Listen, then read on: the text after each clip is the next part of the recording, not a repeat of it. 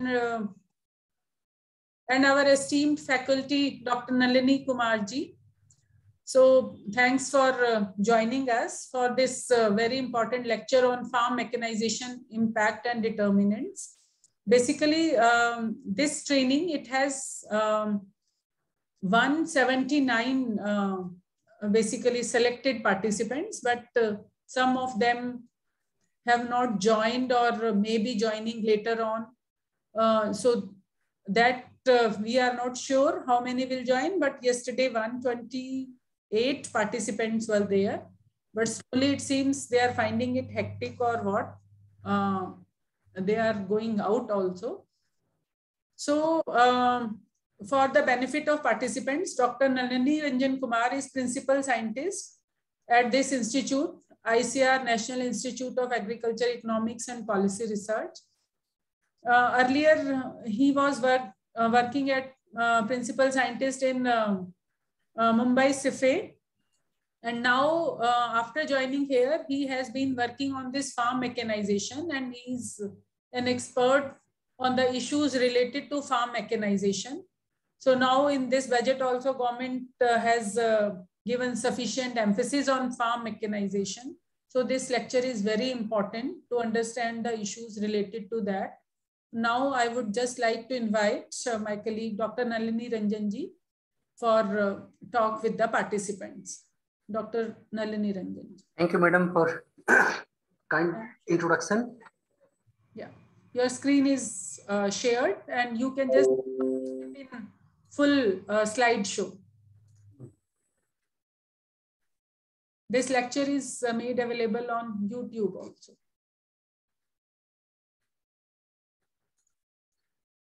So, yes, it is visible. Perfect. Dear friends, so today we'll discuss about this farm mechanization, its impact and determinants.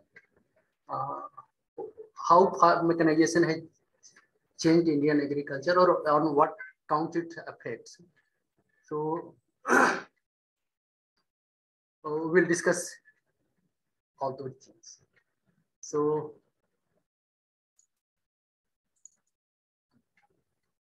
my presentation will be in following subtopics: that what is farm mechanization, why farm mechanization, trends and pattern of farm mechanization in India, impacts of farm mechanization, and drivers of farm mechanization, and second last will see a solution to improve mechanization, and finally conclusion. So I will discuss these topics in my presentation today. So we all know that what is farm mechanization. Farm mechanization is nothing but using mechanical labor in place of traditional human and block labor or animal labor.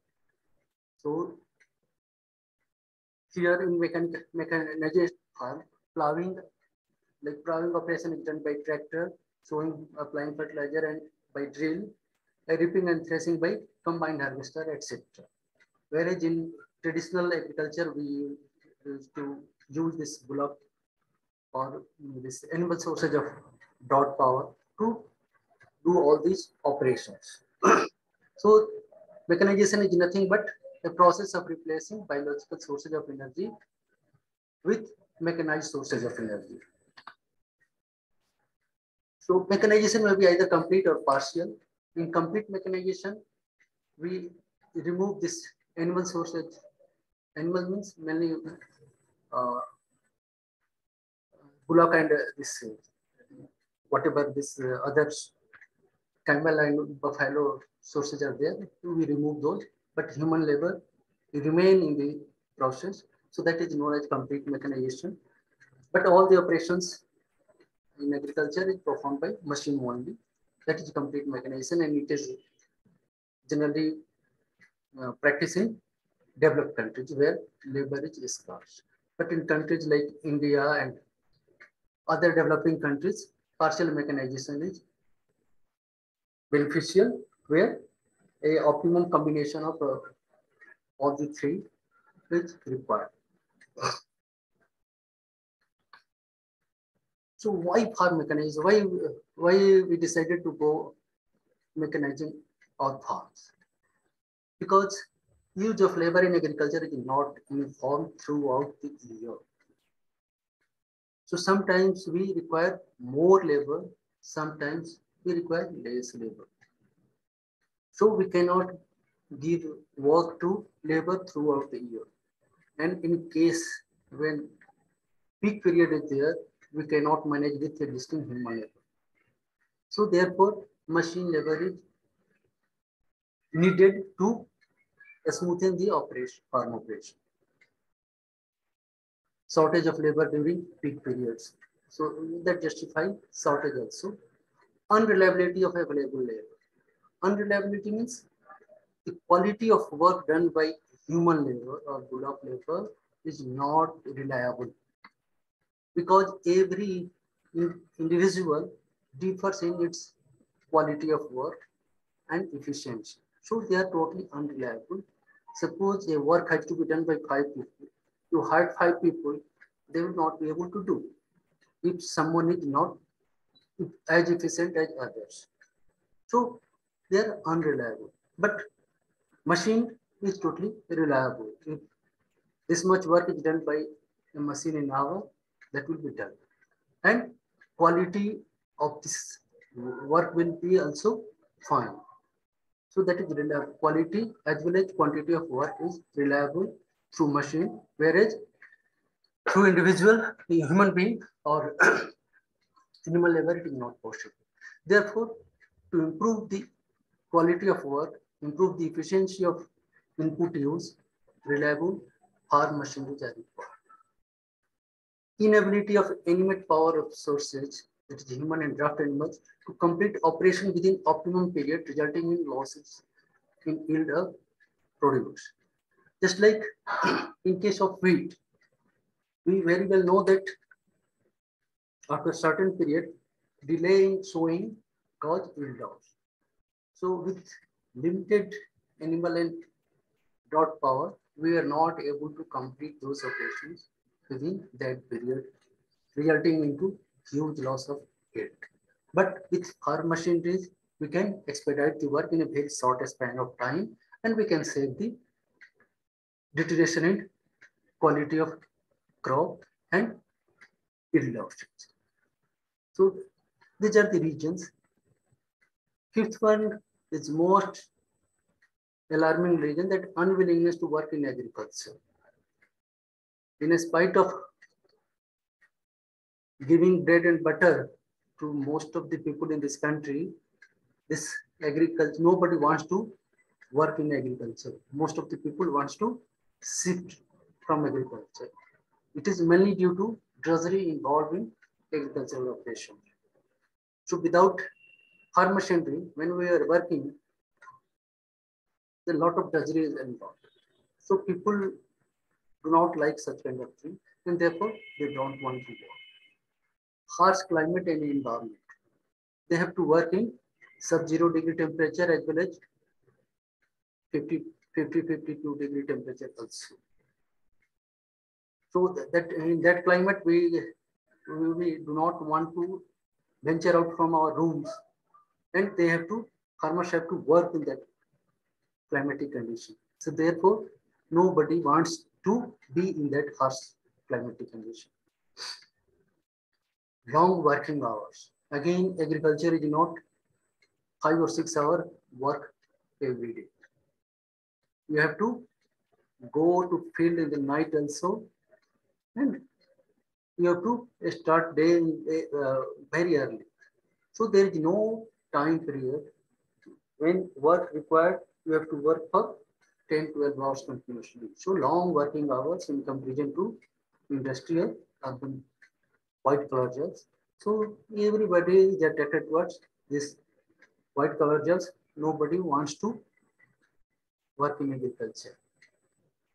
Traditional agriculture, farmer working relationship, generally laborers and farmer relations are not good because agriculture is not so profitable venture as industry, and job disparity, wage disparity between agriculture and non-agriculture sector is very huge, and also long working hour.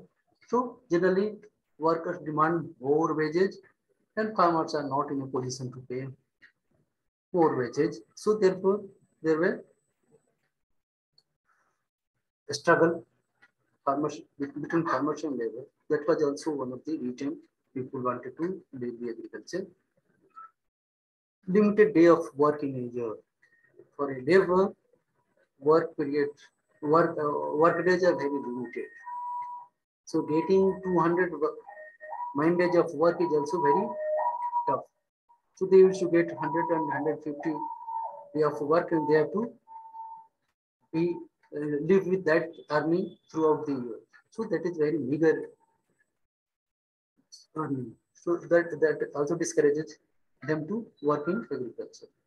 And low annual income. Even farmers, you very well know what is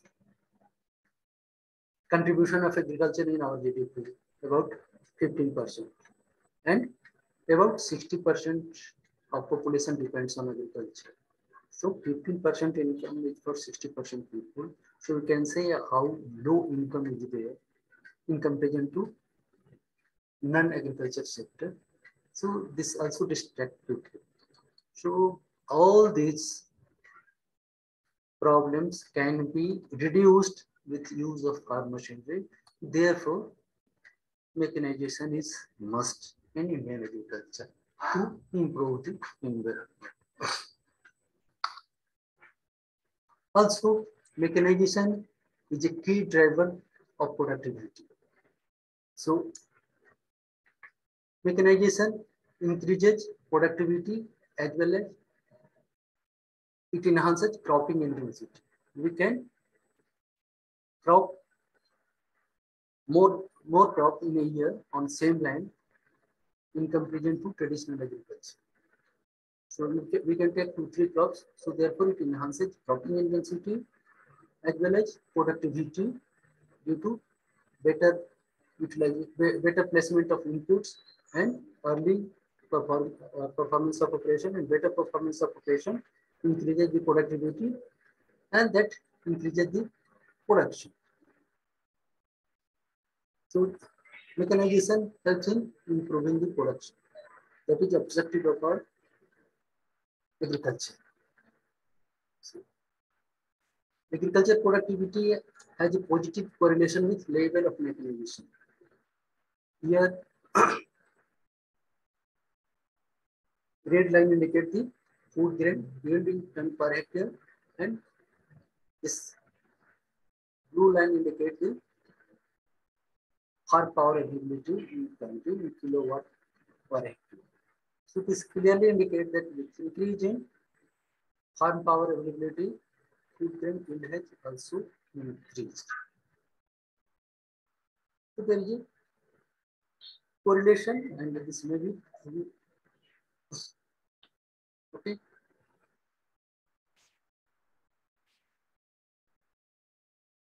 So what is the status of farm mechanization in our country? How it has been mechanized? So if we see region-wise use of farm machinery in India, this data is a little old, but you see agricultural tractor is highest in north. This much farmers are using 67%, 66-67% farmers are using this agricultural tractors in north, whereas in south it is only about 32%, and lowest is in northeastern NEH region. Similarly, the power tiller use of power tiller is highest in NEH. This is mainly due to unfavorable terrain in this northeast, which require this low weight tractor, that is power tiller, to perform. Also in eastern region also, where farm size is very small, this power tillers are there. Diesel engine is more in use in eastern India. It is mainly due to fragmented land holding as well as unavailability of power. So they used to diesel pumps it to irrigate the crops.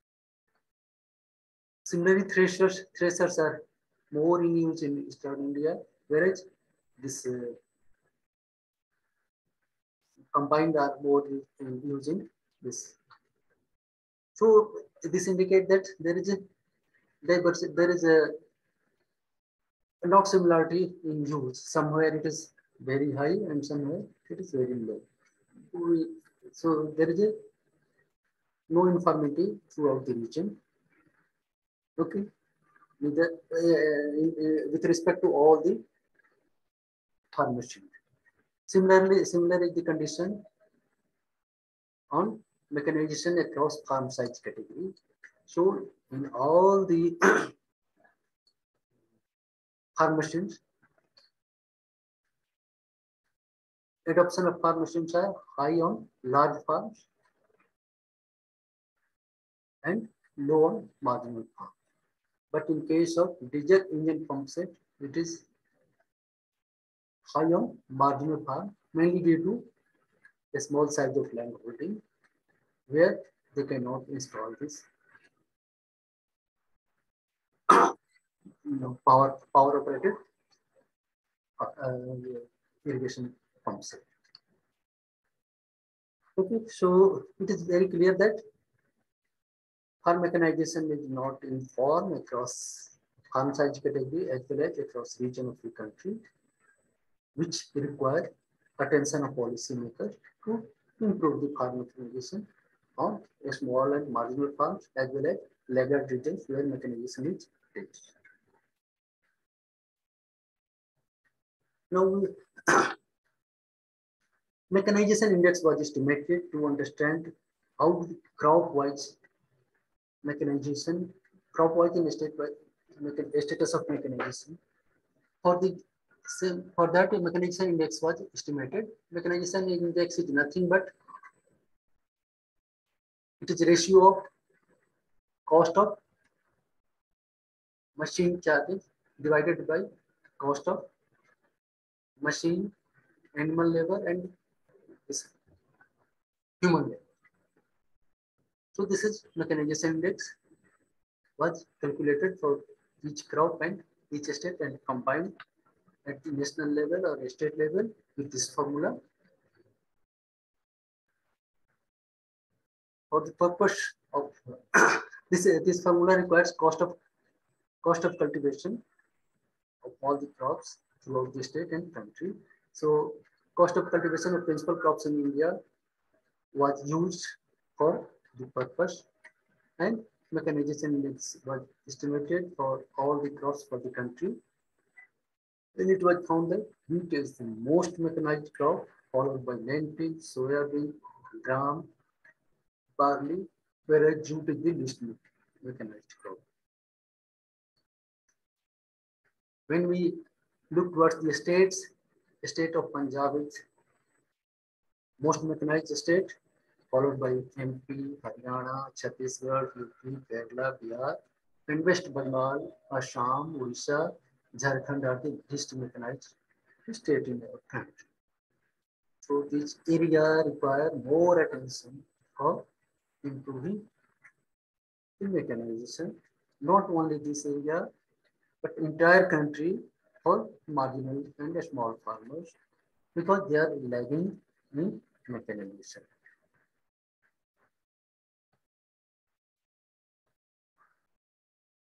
Okay. So now for understanding the impact of farm mechanization, uh, production function analysis was performed using mechanization index as one of the independent variables.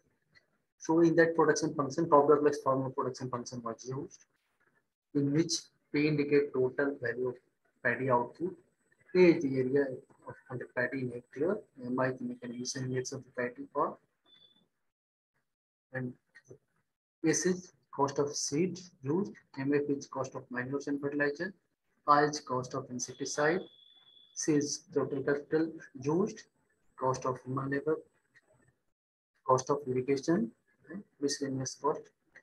And TY is just cost of material.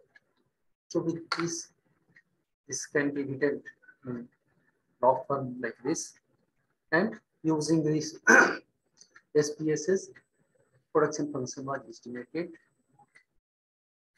and the regression estimates in this paddy production is as follow. For all this all this production functions are good fit, giving explaining more than 80% variation in this crop output due to these variables. And here if we see mechanization index coefficient for marginal farmers, it is 0.010. For a small farmer, it is so it is increasing with increasing. It is decreasing with increasing farm size. This indicates that EMI has greater role to play on marginal farm. That is, mechanization is most required. If we mechanize marginal farm, increase in mechanization index by 100% will give 1% increase in output. But in case of medium farm, it will give less than 1%, and large farmers will give less than 1%. So this indicates that mechanization is contributing in paddy production, significantly contributing. Okay. So not only mechanization, other factors are also impacting. Certainly they need to impact, but here this indicates the impact of mechanization or effect of mechanization on paddy production. I also use the same for of wheat production. There also we got similar kind of result. So, but here I am only presenting this figure. Okay.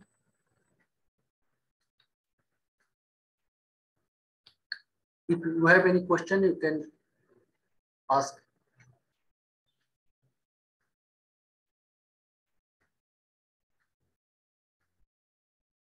No question. Identifying the drivers of farm mechanization. Here also we used this. Dr. Nalini, in chat box, somebody wants previous slide to be explained again. Previous slide means here. In chat box. Okay. Regarding that question which you said, na? So they want, that is the question. What is previous, what explanation?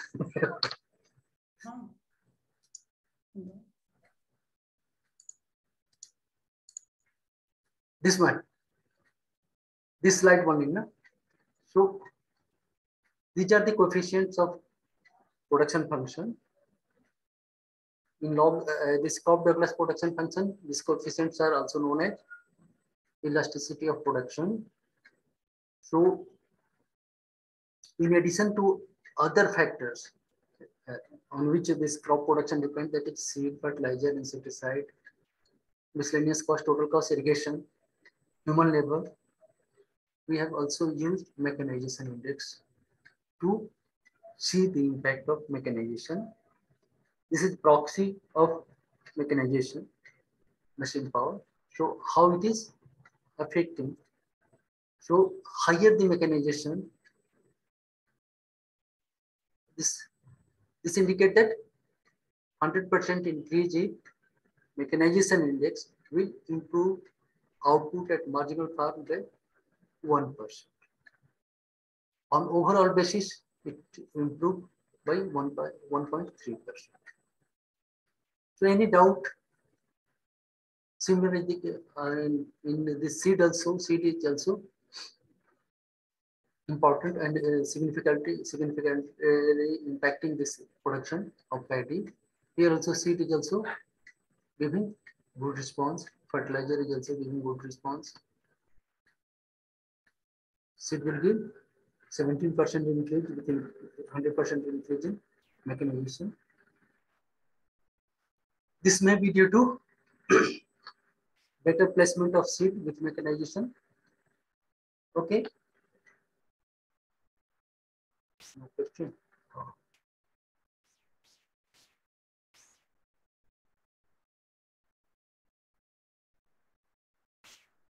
They will ask questions at the end. Okay. Later on, no? Yes, at the end of your. One question is there. Which CD production function is applicable to agricultural production? Yes, you can see these questions in Q&A and chat box. Yeah. Okay. It is. This CD function is most used production function in agriculture due to its use and due to its ease in use and better interpretation. So drivers of farm mechanization, for identifying drivers of farm mechanization also, a log linear form of regression was performed in which this Y is a level of farm mechanization. So farm mechanization level of farm for identifying long-term farm mechanization on yearly basis time series data. I have taken here this tractor intensity, yearly tractor density, tractors per 1,000 hectare of net sown area as dependent variable as a proxy of farm mechanization. Because in India, still mechanization is mostly tractorization. Although other sophisticated implements have come into picture, but it will give rough approximation of farm mechanization. And therefore, I have taken for my yields this number of tractors per 1,000 hectare of net sown area every year as dependent variable to represent the level of mechanization and giving a thought that real wage rate of labor in agriculture will influence the use of mechanical power. Per capita electricity consumption will also influence the use of mechanical power. Road density will ease the transportation of machine and therefore may influence use of machine power. Agricultural GDP at constant price. This agriculture GDP indicate one sort of income to the farming community. So therefore, that will also increase the influence the mechanization level.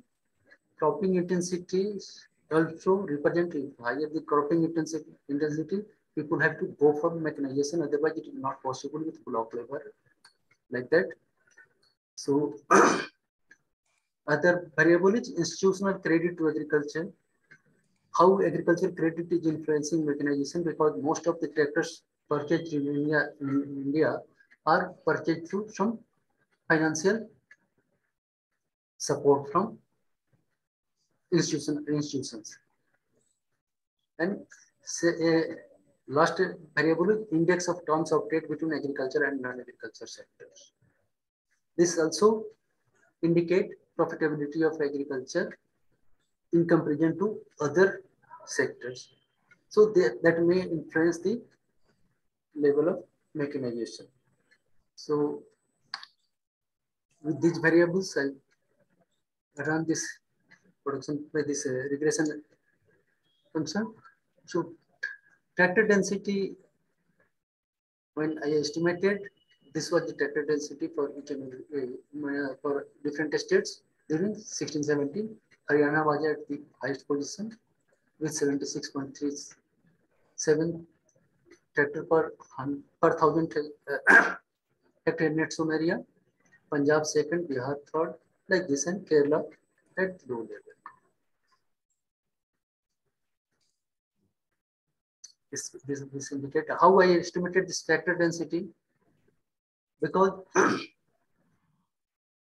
assume that a tractor has a life of 10 years, and so I'm taking 10 years, addition of 10 years with cell data. I added the 10 years figure and make suppose for what is the availability of tractor unit 283. So for that I summed up tractor sale in India 10 years before. So that gives, so similarly I estimated the tractor availability of 15, 16 and divided by net sown area and got this figure. So only this 5 variables retained in this regression. And these were the real wage rate, electricity consumption, kilowatt hour per capita, road density, institutional credit, and agricultural GDP. So in which this real wage, institutional credit to agriculture and agricultural GDP were highly significant and positive. So that indicate that increase in wage rate has increased the chances of mechanization. Similarly, this institutional credit availability has also played a great role in improving the mechanization. And agricultural GDP, increase in agricultural GDP has significantly contributed in mechanization of agriculture farms. So these are the 3 factors or 3 determinants which have influenced mechanization in India in recent past. Because I have taken data from 1991 to 1670. So these are the factors out of which agriculture GDP is highly significant and contributing most. So we need to do all those things to improve the agricultural GDP, increase the agricultural institutional credit to in agriculture, and developing non-farm sector that will influence the wage rate and that will contribute towards mechanization of agriculture. So, so till now we understand that why mechanization is required, what is pattern of mechanization in country, what is trend of mechanization, and how it impacts the agriculture production, and what are the factors determine the mechanization level in the country. Now, what are challenges in farm mechanization in India? Why farm mechanization are not moving? So, this first and foremost important factor is dominance of marginal and small farmers in Indian agriculture that jointly contribute about more than 86% of total 14.6 crore land holdings and account for 47.35% of total operated area. So this indicates that farms are very small, that is 1.08 hectare size, and also fragmented and scattered. In Eastern India, if you go, the farms are fragmented. A person having 1 hectare farm will be in a plot of maybe 20 or 25, and scattered means it is located at 20 odd places. So you can visualize the size of farm plot they have on which they have to conduct operation with farm machine. So this is the most. So due to the small size, even it takes more time to complete one operation, and hence they have to bear more charges, even if they are hiring. So cost of operation increases with reduction, reduction in size of farms, and the small and marginal farms are having a small plots, and therefore they are at disadvantage even in case of hiring or operating their own farm machinery, because it takes more time. More time is more fuel, more cost. And this fragmentation and shrinkage of farm size will continue in future also due to the rising population and our archaic rules and regulations in this country, that each and every progeny of a person is having share in that agricultural land, that it will be divided equally. So it has to be fragmented and distributed, so size will shrink, and that will again make difficult for farmers to purchase farm machinery, own farm machinery, and operate on this farm. Now also, high cost and energy efficient farm machinery are very now modern farm machinery which are energy efficient, they are very costly, and poor Indian farmers cannot acquire these assets due to shortage of capital. So almost 90% of tractors are sold in India with assistance of some financial sector. So this is one sort of challenge. Another challenges are inadequate quality control of machines. So generally breakdown is more, and hence work suffers and operations also suffers. So output, poor after sales service. We have developed farm machinery, just like combine, laser leveler, epicenter, but their repair and maintenance activities are still in the area of Punjab. So from if there is breakdown in far east of this machinery, the mechanic from Punjab has to go for repair. So after sales service is very poor due to mainly lack of trained manpower, and farmers who are operating these machines are not properly trained also, so they do not know how to operate this. So these are some challenges. So to meet out this poor status of agriculture farmers, poor economic condition of agriculture farmers, custom hiring centers has come as an innovative solution for meeting out this problem. So it is not a new thing. The custom hiring operation is going in India since long, from farmers to farmers, and even government has also started agro services, through which tractors were available on hire, but those were not very successful.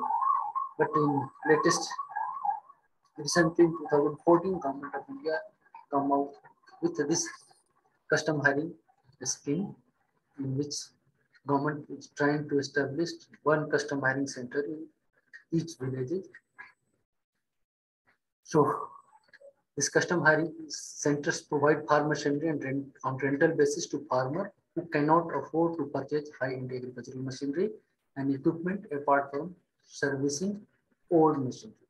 CHC, these custom hiring centers are also equipped with this, maintenance and repair of farm machineries. So they need to appoint one person or learn the tools, their skills to repair and maintain the farm machinery. The CSC play a vital role in introducing high technology agriculture machinery to small, ordinary farmers, which they cannot use on their own. So this is the thinking behind custom hiring center. Why custom hiring? To make available various farm machinery, high quality farm machinery to a small and marginal farmer. And to offset the adverse economics of a scale due to high cost of individual ownership, to improve mechanization in pasturage with low farm power availability, and to expand mechanized activities during cropping season in large area, especially in small and marginal areas. And last one is to provide hiring services for various agricultural machinery, implements, and high value crops specific machines applied for different operations. So some machines are very costly, which an individual farmer in India cannot afford, even if how much large farm, even maximum allowed farm size, 15 hectare or 20 hectare farm size, cannot afford to buy those high sophisticated farm machine. So it has to be purchased through customizing center so that it can provide services to large number of farmers to make it economical. So therefore, customizing services is, but I have studied in the state of MP the performance of customizing center, and there I found some issues that once the customizing center allotted to the farmers and individual, after some time it discontinue this operation and leave the farming and shift to other business or other job, even if he is getting some job of PN in some organization, he leave the customizing center, due to which all the farmers should do becomes useless. So that is not working. Another is some very large farmers also get allotted this custom hiring centers, because since they have large land holdings, they cannot get sufficient, they could not get time to operate on others' farm. So hence that custom hiring center is not a custom hiring center in practice, but only in book it is custom hiring center, but in practice it is farm machinery hold by one individual farmer. And unawareness among farmers about this scheme. So most of the farmers are not aware about this scheme and even the benefits of machineries. So they need to be make aware about the benefit as well as this institution.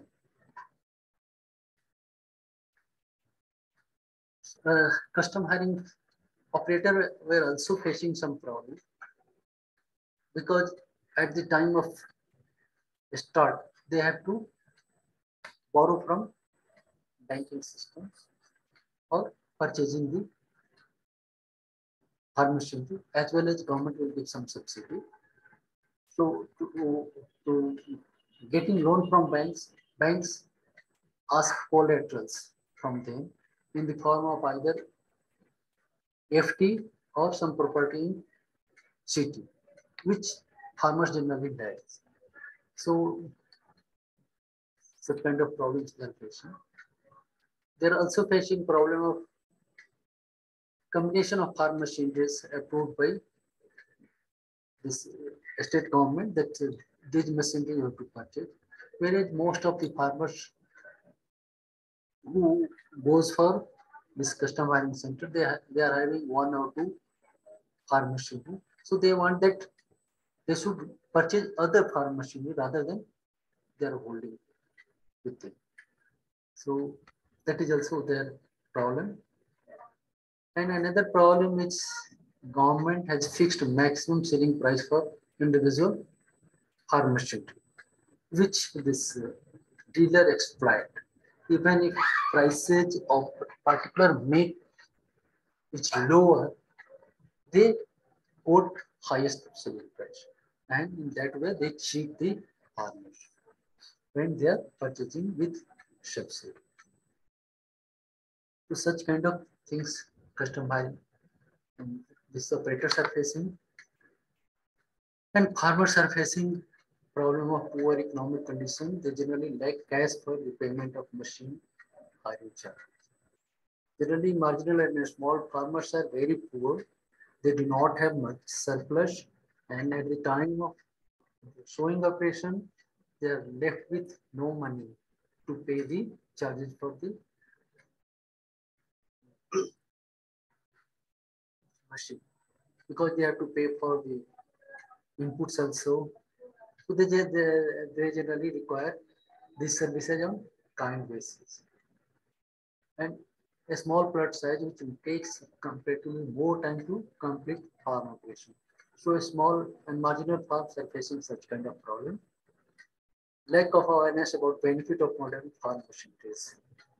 So most of the marginal and small farmers are not aware about why should we go for mechanization. If I can dig my plot with Howdah, why should I go for tractor?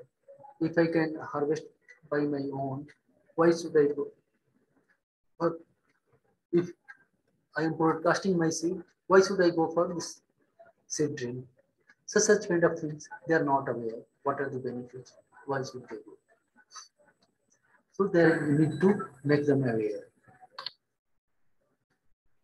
So now on the basis of all above discussion, we can conclude that the farm mechanization helps in improving crop yield output, but still there is a huge gap in farm mechanization across farm size and regions in the country that need to be bridged. In addition to other factors, increased flow of institutional credit to agriculture sector, increase in agricultural GDP, and increased real wage rate have driven farm mechanization positive direction. So easy availability of institutional credit in agriculture will go a long way in improving farm mechanization. Developing non-farm sector will shift some agricultural labor that will increase the wage rate, which will force the farmers to go for mechanization because mechanization is adding to their income and earning. Therefore, it is necessary to go for mechanization, and for the purpose, labor has to be shifted by developing non-farm sector. Consolidation of land holding and enforcement of land leasing law in all the states, particularly in eastern region where lands are fragmented. So if the farm size is very uneconomical, why a farmer should continue to go for agriculture? You can lease out his land to other farmers and work somewhere.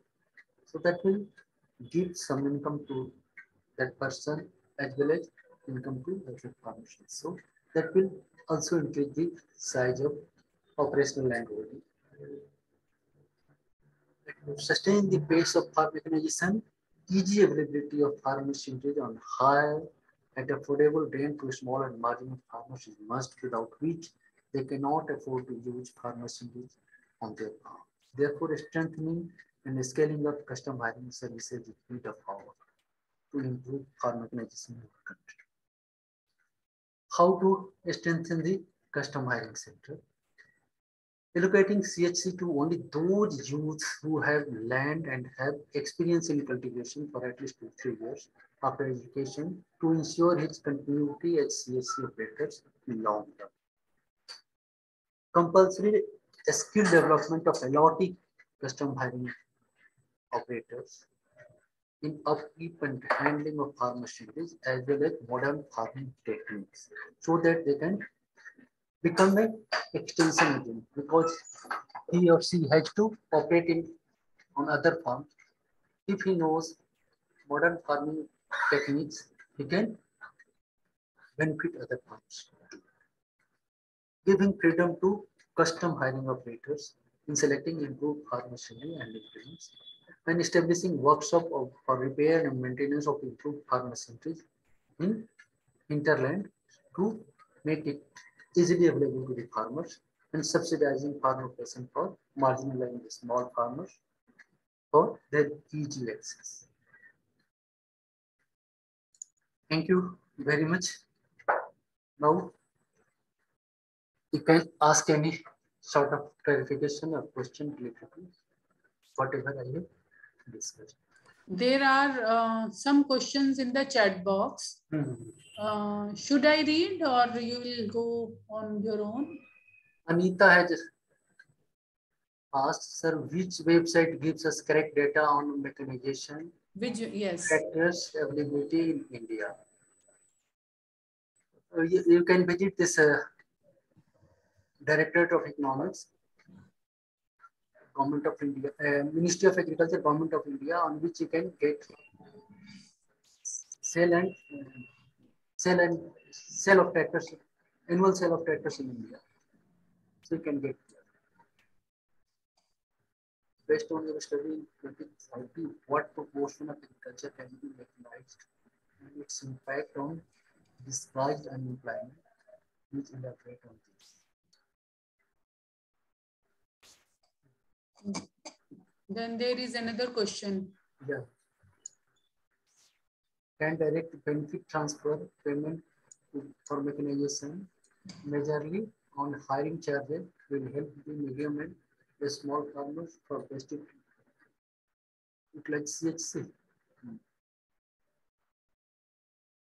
Okay, so this may work. Direct benefit transfer to farmers will, at the time of showing operation, certainly will improve the cash availability with them, and they can go for this hiring farm machinery.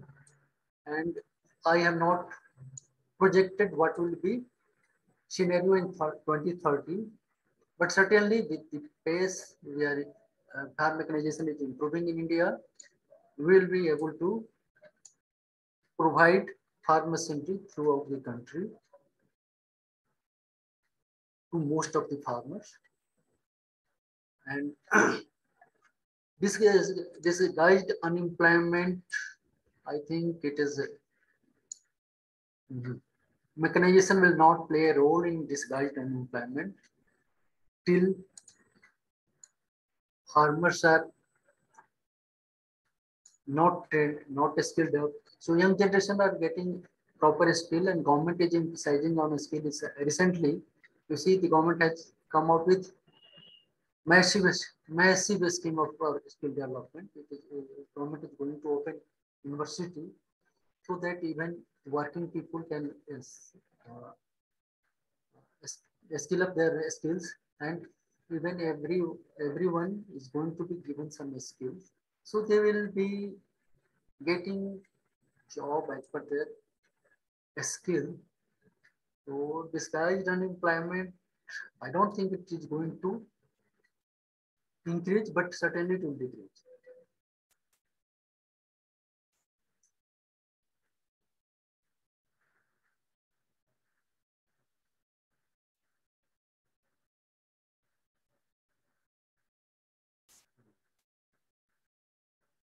Agriculture employment and farm mechanization, how this can be matched in modern agriculture.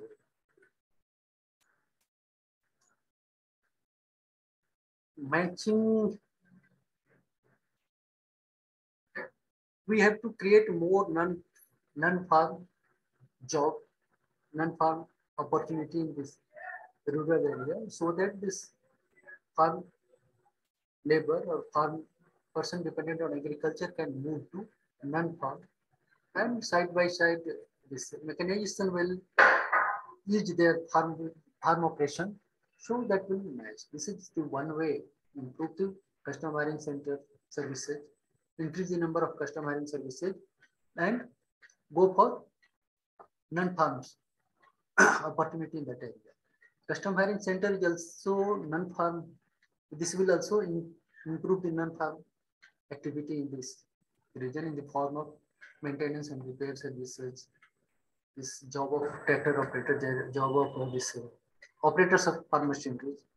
So all things will go side by side, and I think we have bright future, and this will help in this modern. Thank you, sir. Thank you, sir. But what I feel is that we are talking about agriculture labor policy.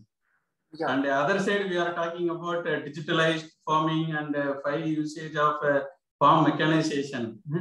And we are planned to increase the livelihood of small and marginal farmers. Yeah, yeah.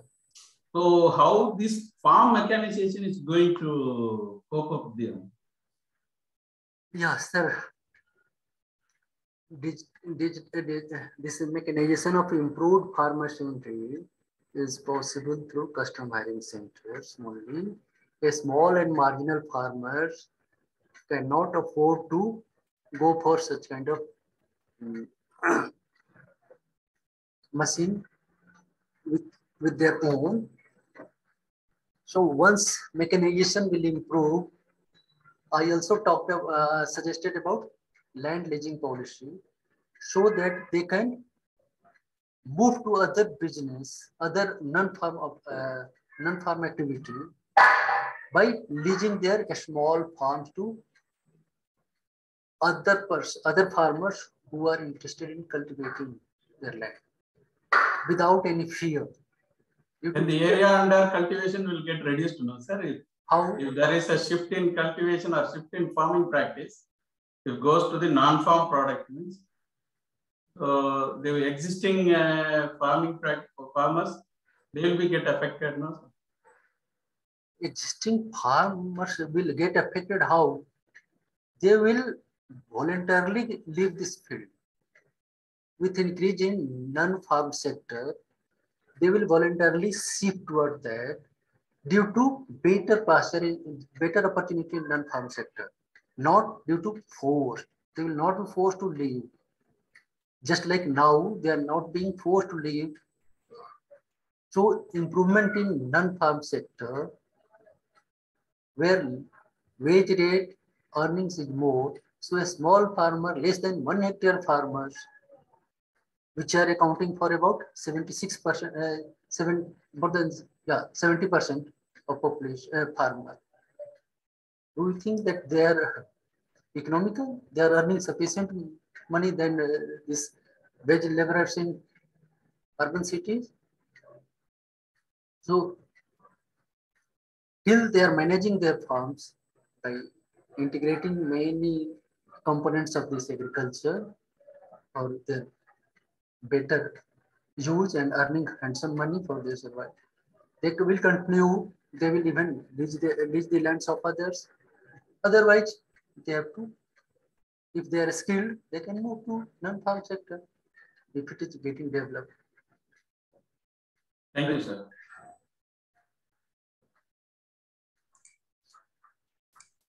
So is there anyone from Dr. Akka? Are you there? Yes, ma'am. Yes, ma'am. Yes. So I would like to request you to propose a vote of thanks from your participant side. Sir, you can unshare your screen.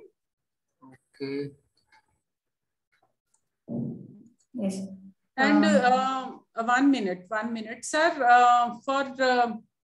Like there are 2 questions in Q&A also from Okay. Dr. Ganga Devi regarding they want some publication on mechanization for their reading purpose. If you give it to us, we will share with them. Okay. And another is how the real wage rates influenced the mechanization.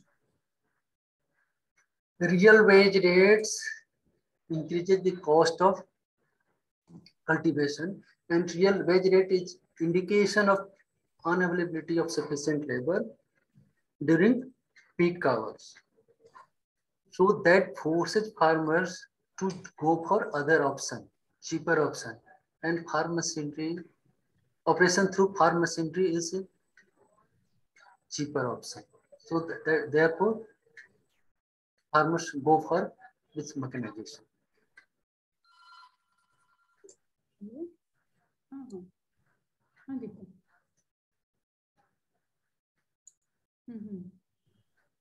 Are you satisfied, Ganga Devi? ठीक है 11:30 से हमारी भी है but किसी और से मैं बोलती हूँ करने के लिए किसी और प्लेटफॉर्म से ठीक नहीं ठीक So we can take Some literature from madam. I will share to madam. Okay. So, good afternoon to all. Yeah. So, Dr. Akka. Yes, ma'am. Yeah. So, first of all, good evening, sir, and good evening to all. So, it's my great privilege to propose a vote of thanks to Dr. Nalini Kumar, sir. On behalf of all the panelists and attendees, I extend my vote of thanks to Dr. Nalini Kumar, sir.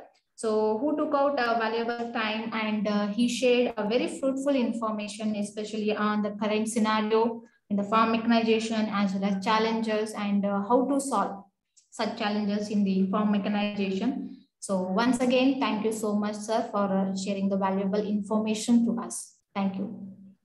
Thank you very much to all. Thank you. Thank you, sir. Thank you. Thanks a lot for joining and giving this very useful lecture. Participants interacted very well with you. Some are in attendee mode, but they have asked in question form. They could not directly chat, depending on the limitation of the IT facilities which are available. Thank you very much. Thank you. Thank you, madam. I also extend my thanks to Dr. Nalini Kumar for sparing his valuable time as well as giving a very good lecture to all our participants. They might be benefited with this. Thank you, sir. Thank you very much, Daksham, for Thank you. extending your thanks for delivering my lecture. Thank you. Thank you. So now we have another faculty, Dr. Somin Pal is there from ISRI. So I would briefly like to introduce my participants to him. Dr. Somin Pal, you can switch on your video. Okay, he's there. Chauhanji, can you make it? Yes.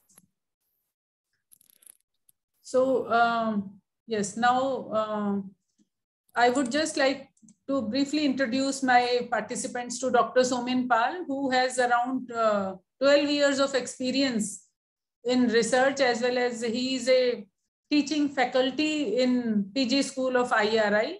And he has wide areas of interest, basically a statistician, but he has got knowledge of web technology, statistical modeling, information systems, mobile applications development, and he has also acquired knowledge of this open source software knowledge. Actually, the belief is that software packages are not available to everyone in universities. So now slowly statisticians, they are trying to shift towards this open source software R. He has already given the link to you in the morning, which was shared to you with my colleague, from my colleague, Dr. Dilip. And I hope you have downloaded. In case some problems are there, he would definitely be able to tell you the tricks for that. And besides this, he is also involved in e-governance project, and he has written several papers on statistical modeling and IT domain. So teaching various courses, and he has also conducted training on this R software, 21 days only on R. So that is something wonderful. So I thought it is appropriate to have a faculty like Dr. Somin Pal, who is an expert in R, to teach you some basics of R. In this particular training, we will try to have as much as possible lectures in R for the techniques which you will be learning. But sometimes it is not possible because all faculty are not conversant with R. But you can, the knowledge which you gain from this lecture will be sufficient to apply any trick to R. So once again, thank you very much, Dr. Saab, for accepting our request. So now, like, the floor is yours. I invite you to take your lecture. Like, you can continue up to 5:30, leaving some time for their question answers. So thank you, madam. Thank you very much. Thank you. Thank you the organizers for giving me the opportunity to deliver or share my experience in this training program. And thank you, madam, for your nice introduction.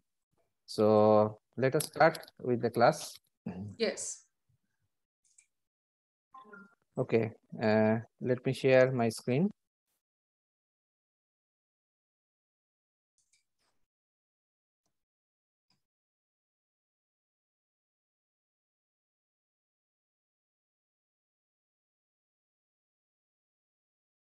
Is the screen visible? Yes, the screen is visible. Okay, so very good afternoon to all of you. So as madam told that in this particular lecture, we will be discussing on R software, and there are two aspects. One is to install the software and then use it. And then there are various functions, or we can say various commands. Those are to be used in the R software. Okay. So I already shared the link through the organizers to you regarding from where you can download the R software as well as R Studio. So I hope that you have already downloaded the software, required software. Please let me know in case you are finding any difficulty in installing that.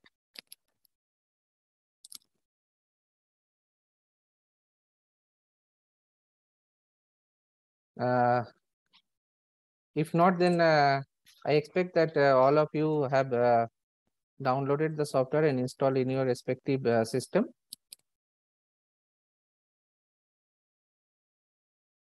Right? Okay. So just let me unshare this one and just share this one. Okay. So first of all, why we use R software, right? So R, as many of you may be knowing, that this is an open source software. Open source software means this is a free software. Okay. This is available. You can download and install and use it without putting any cost. Okay, any fees for this. So in that sense, it is open source software, or we can say free software. Now, why R? Okay. So as you know that as of now, we are heavily depending on software for analysis, and for analysis, if we are having the software which is freely available and but robust in analysis, then obviously that will be a very good for us to use that particular software. So in this direction, nowadays the open source software are very popular, like R, then Python, right?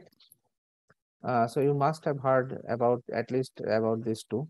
So R is basically a statistical software, we can say, and Python is also kind of that kind of software, but mainly used for machine learning purpose nowadays. So we will quickly discuss why we use R, or we can say that what are the advantages in using R software. Okay.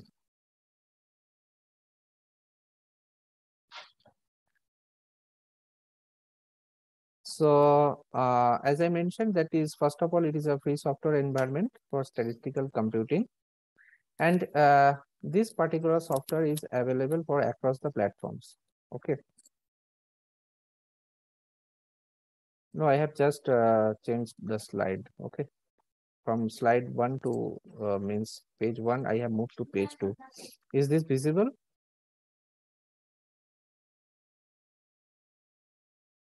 Is it? Yes, sir. Okay, thank you. So then this particular software is available for different platforms. Like you can use it in Windows as well as Linux environment or Mac. For different platforms, different versions are available.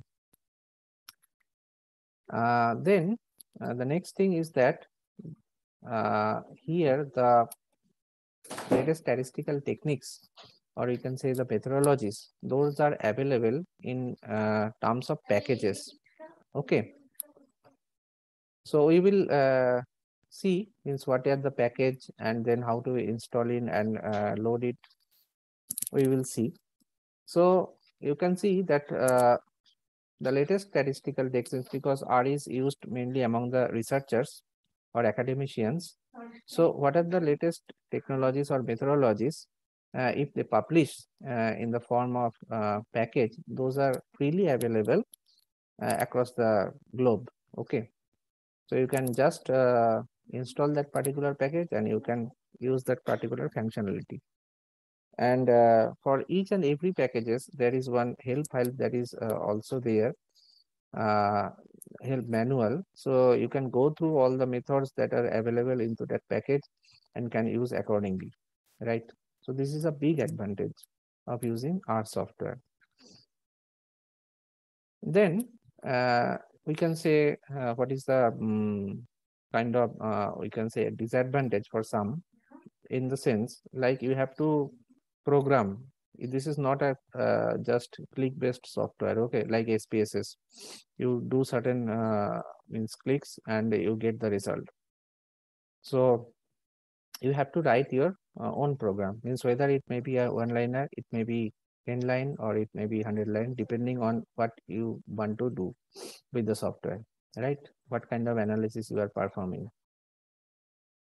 And as well as it is advantage in that sense, like when you do your own, okay, you write your own program, you will be having better understanding of what you are actually doing. Okay, sometimes the softwares, like they appear to us as a black box. We give certain input and they produce certain output, and what is going in between, that we don't understand actually. Okay, so there is always a scope to understand it better, whatever you are writing in R as a R program. Okay, so you'll be better understanding of the methodologies or techniques that you are using. Few more advantages are like this. Like it is a very good graphical support. Okay, you can produce very good graphics in R. Okay, and some dedicated packages are also there for enhancing the graphics things in R. Okay, so you will be having very good number of packages dedicatedly for the graphics. Okay,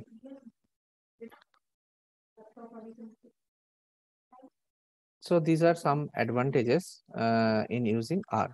Okay, then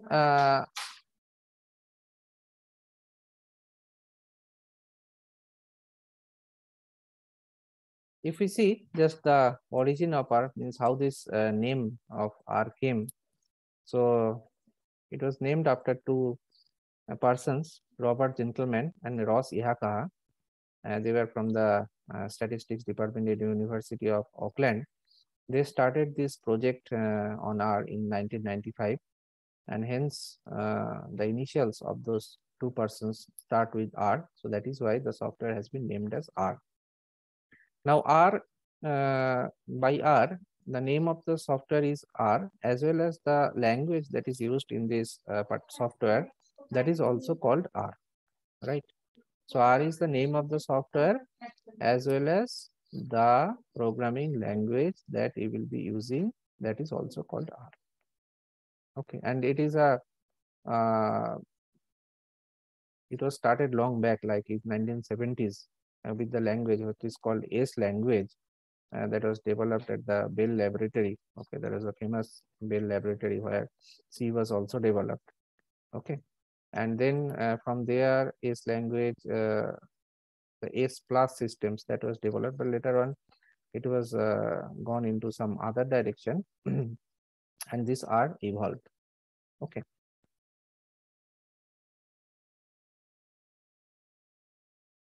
So we go directly into the R environment.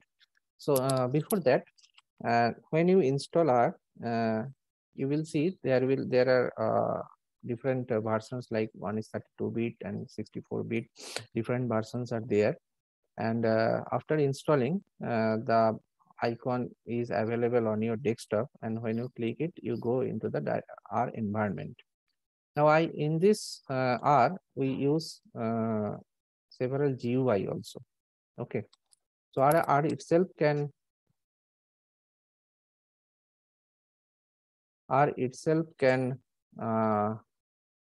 okay, yes, okay, fine.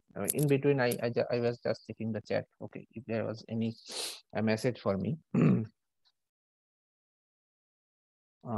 So what I was telling that when you go to the R, so here you can also write your program, okay, and do all your analysis. But what happens that on top of this R environment, we produce another GUI, and here we will be using as a GUI what is called the R Studio. Okay, so it was most popular GUI on R. So at the back end, the R engine is running at the core. Okay, and on top of that, there is some graphical user interface that is provided with the R Studio. So why do you use such GUI? Because of ease of using this particular software. Like you can see, there are several separate windows in R Studio, and those will be helpful when we writing and executing our code. Okay, and there is a separate graphical user window. Then there is some environmental variables window.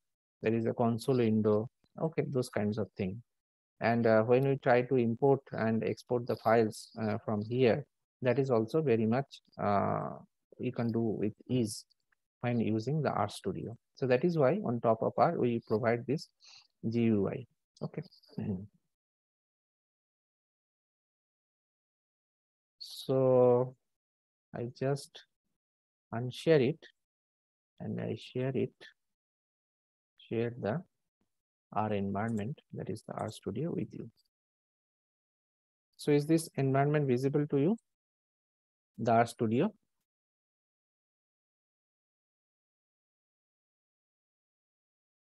Is the R Studio visible to all? Yes, sir, it is visible. Yeah. So in the left-hand pane, you can say the upper side. So this is the code editor portion where we used to write our code. Okay. This is the code window basically. Here we used to write the code.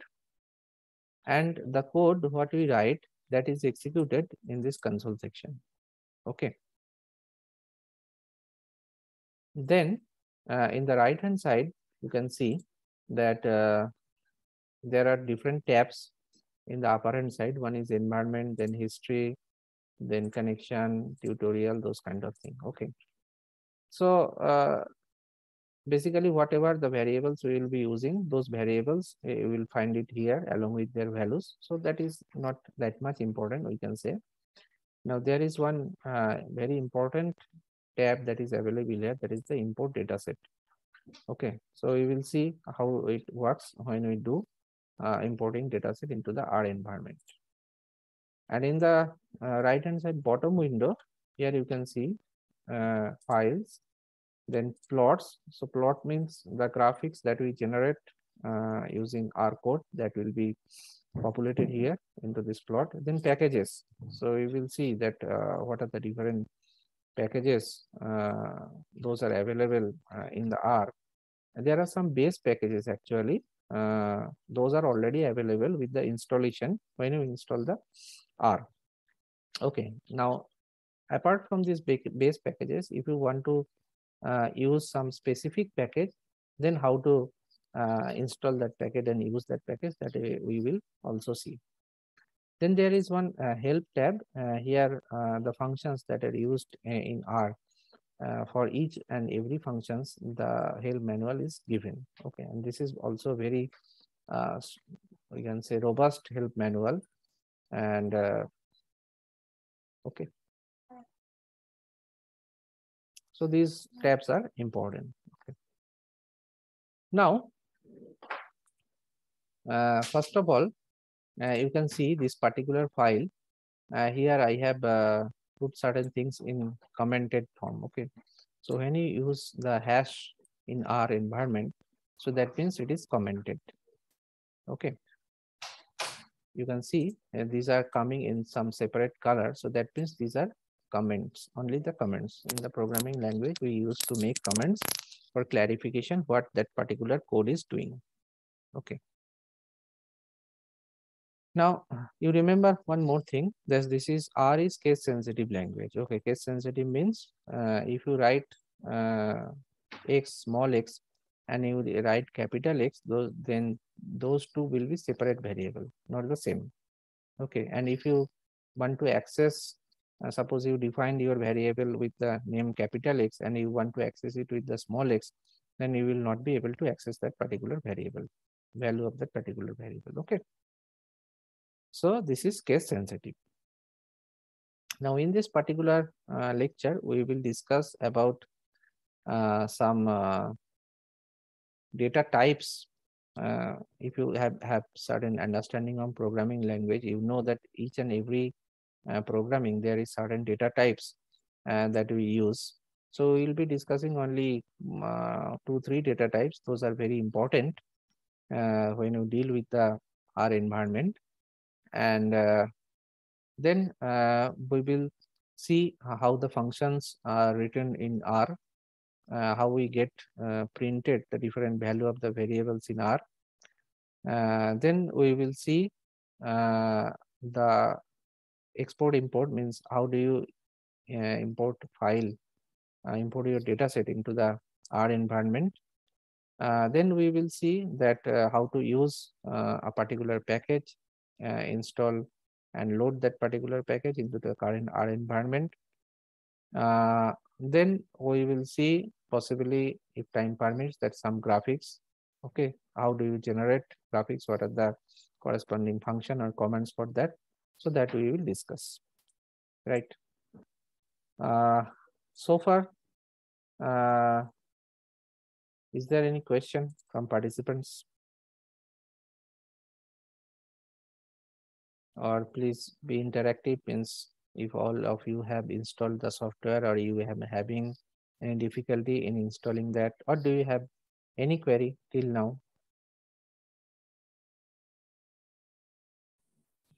Sir? Yeah. Sir, why we want to use RStudio instead of R? What is the difference between R and RStudio? That's what I have told you, na? That you can use simply R. There is no problem. Okay. But on top of R, we use certain graphical user interface that will facilitate the its user to some extent. Like I have shown you, like importing data set. Okay, and there are several few things that can be easily handled when we will be using the RStudio. Otherwise, the functionality wise, they are same. Means whatever you can do with RStudio, we can do everything with our environment. But this, in addition to that, there is some we can say functionalities in our environment, in RStudio, that will facilitate the user to interact more easily with the software. Okay, so that is why we use it. You can experience both. You can use R. Okay, then you can come to the RStudio and you can see the difference. Okay.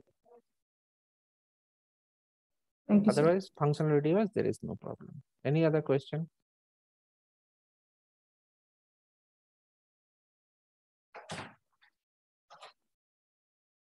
Okay, if not, so we just quickly go through this file. I have already shared with you this code file.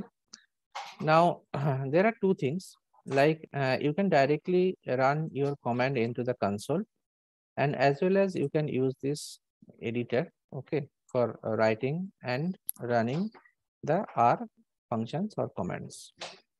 Now, what is the difference? There is no difference as such. Like I have you can use the same commands in those two places. The advantage is that if you create your own R file, then it will be easy to refer when you refer it further. Okay.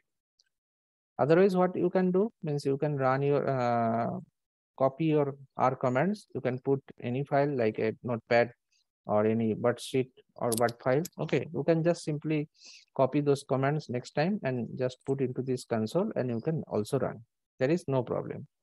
But if you just save your all the commands in a particular file, okay, that will be beneficial to use. That will be easy to refer. Means suppose if you are in a project, you are doing some different activities, and for that you create different R files. Okay, so that will be helpful to track or refer.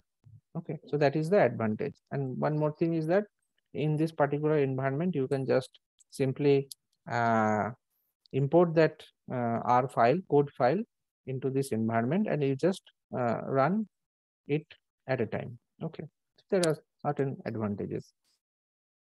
And obviously some in clarity of this code is also there when you are using the R script. Like you can see here that I have put my comments, and then one by one I have mentioned the functions or comments. So it will be helpful in referring. So how do you start? Oh, you can find that one thing, like if I just cross it. Okay, so you may be having first time you will getting this, not the top window, you will be not getting the editor one. So what you have to do, you have to just click on the file, then you go to the new file, and then click on the R script.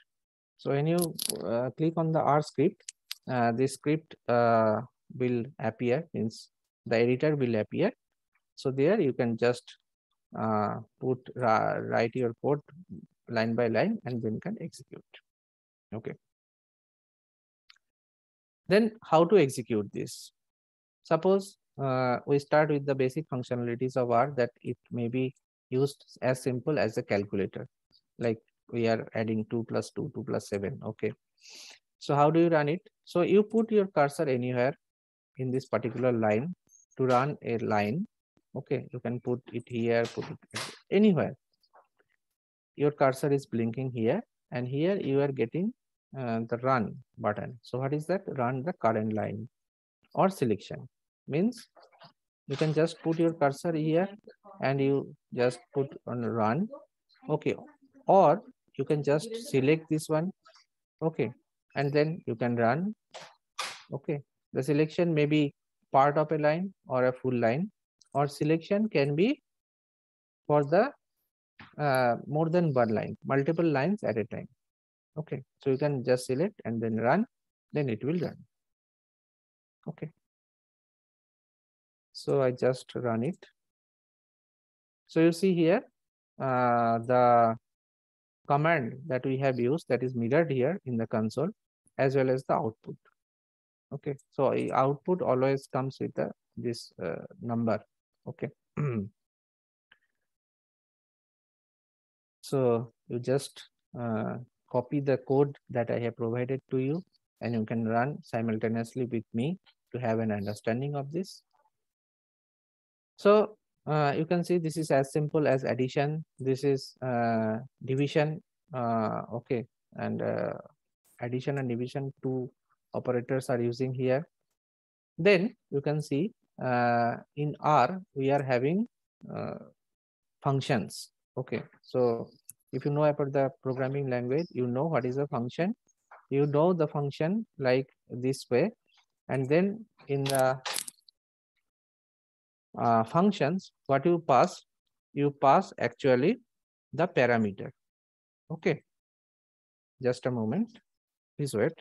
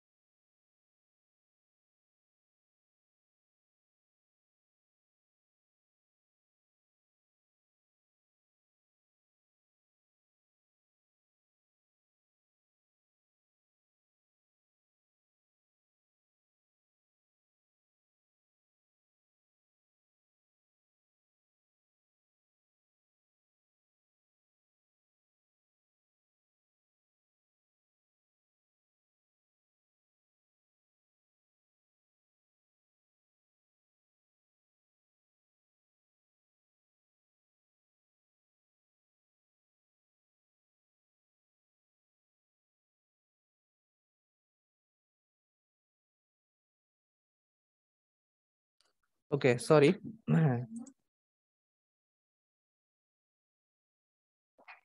Then you can see here that square root. Okay, so this SQRT, this is used for square root. So square root of 9 is what? Square root of 9 is 3.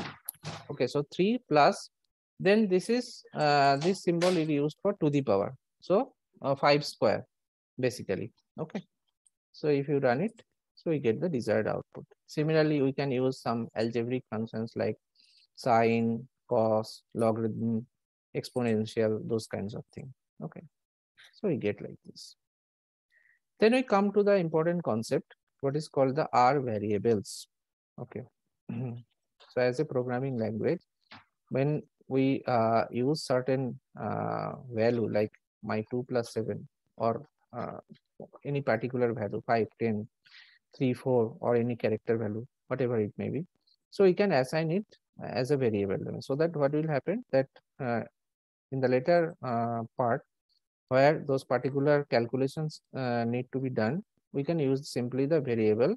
We need not write like 2 plus 7 everywhere. Okay, instead of that, we can simply use the variable name so that it will be helpful. So the next thing is that how do you assign the variable into R? So assignment of variables can be done in many ways. Okay. So one way is that we use this equal sign, okay, as an operator, assignment operator.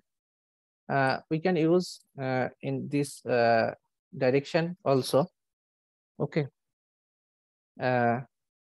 You will find mostly this type of symbol when you refer any code. Okay. And for simplification, we can also use the equal sign. Okay. That is same. Okay.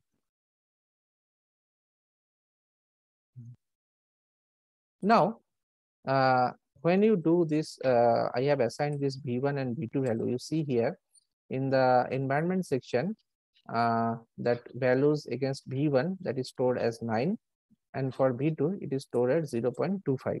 Okay. So these variables are saved into my present R session. Okay. Now we can use those variables as many times as we wish or as requirement.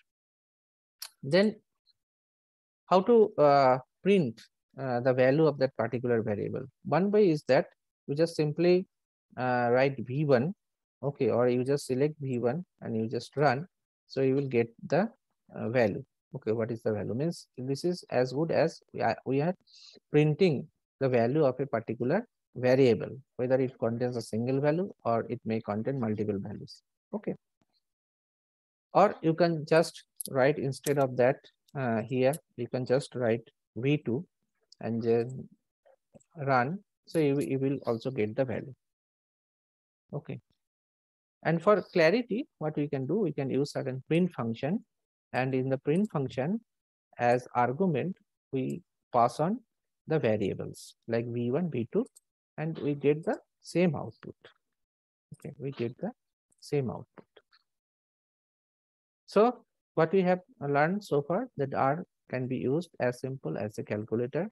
Then we have to define certain variables into R, and then we can provide any value to them, and we can create the how do you print the values of those variables. Okay, that much we have learned so far. Then data types, different data types we will be discussing. So the most important one, that is the, or we can say the basic one, that is the vector. Okay, so vector, you know, this is the combination of an array of similar data types. Okay, that is called the vector. Now when you use certain vector, like here we have used certain expression to put the value into the variable b. So if we want to define certain vectors, we have to use function C. C means this is the short form for combine. Okay, so these are all the base functions. Those are already available with the installation that we have done with the, that come across with the R installation. These are the base, comes under the base packages. Okay, for that we don't need to install any particular package for this. Okay. So there are 5 elements you can see, like 10.4, 5.6, likewise. So we can assign these 5 numbers to the vector x. Okay. So we just run this. So our vector is created. Now if you print this x, you run this, so you get what are the different values that are stored in the x variable.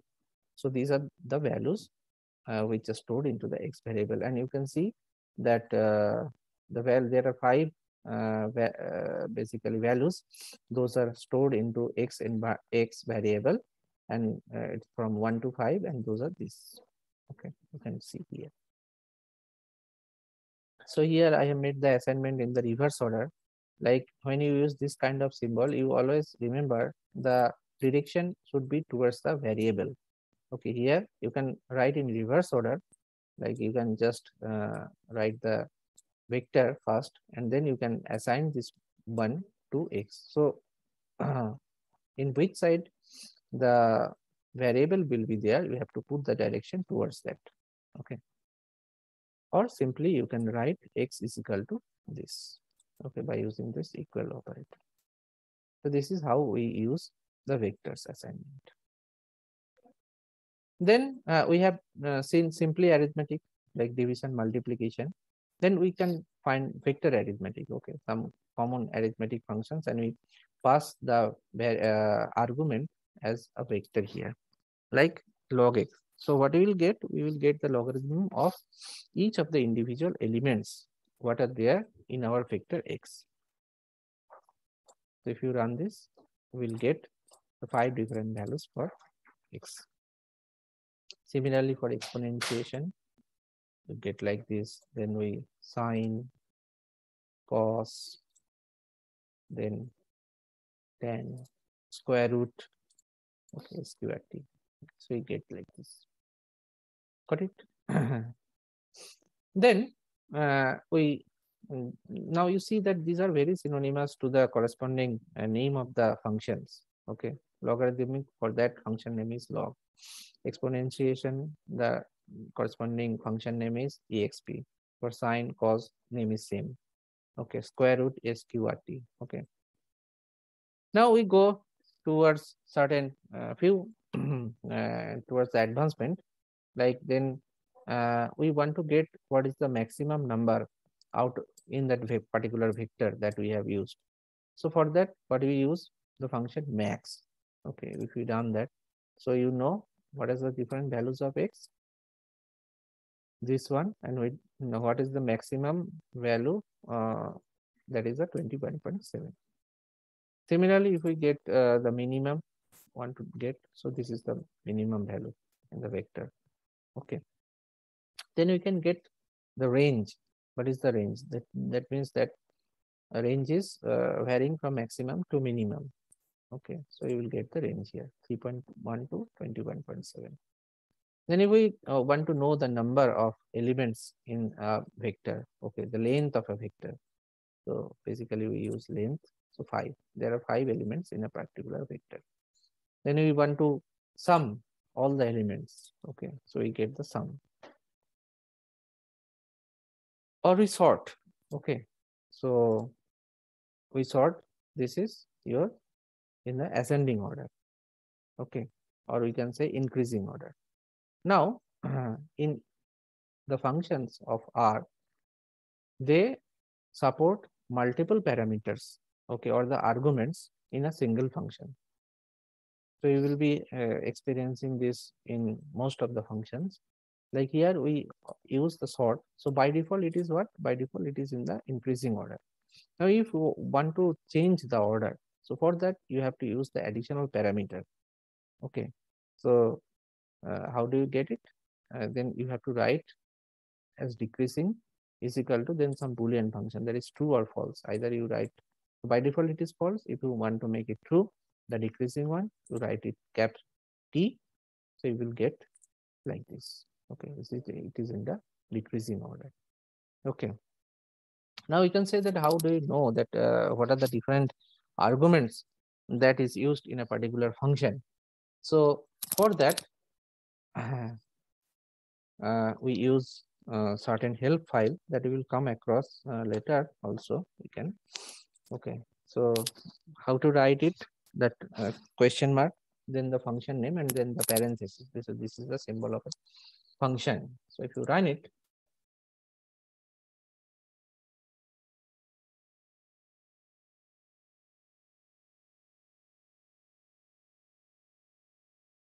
you see here sort. Okay, so you get the usage, how to use the in the help file basically. Okay, so these are the different arguments that are mentioned here, like x is what? X is your data, then whether it is decreasing or increasing, then some other parameters are there. So you get the list of the parameters and what is the meaning of those parameters, how do you use those in this particular help file. Okay, and also the references and examples for that. So exhaustive help file for each of the functions that are there. Okay. Then we discuss about one more data structure that is called array. So array is something similar to vector, but what is the difference? Difference is that in the array, basically you can make it two-dimensional or more than two-dimensional. Okay.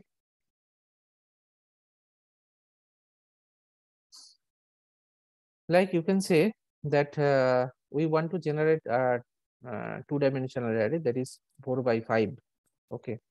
So this particular parameter, this is used to mention the dimension. So my dimension will be 4 by 5, and when you use this, you see you have to put it C. Okay, because we use the vector as a parameter, as a value of your parameter.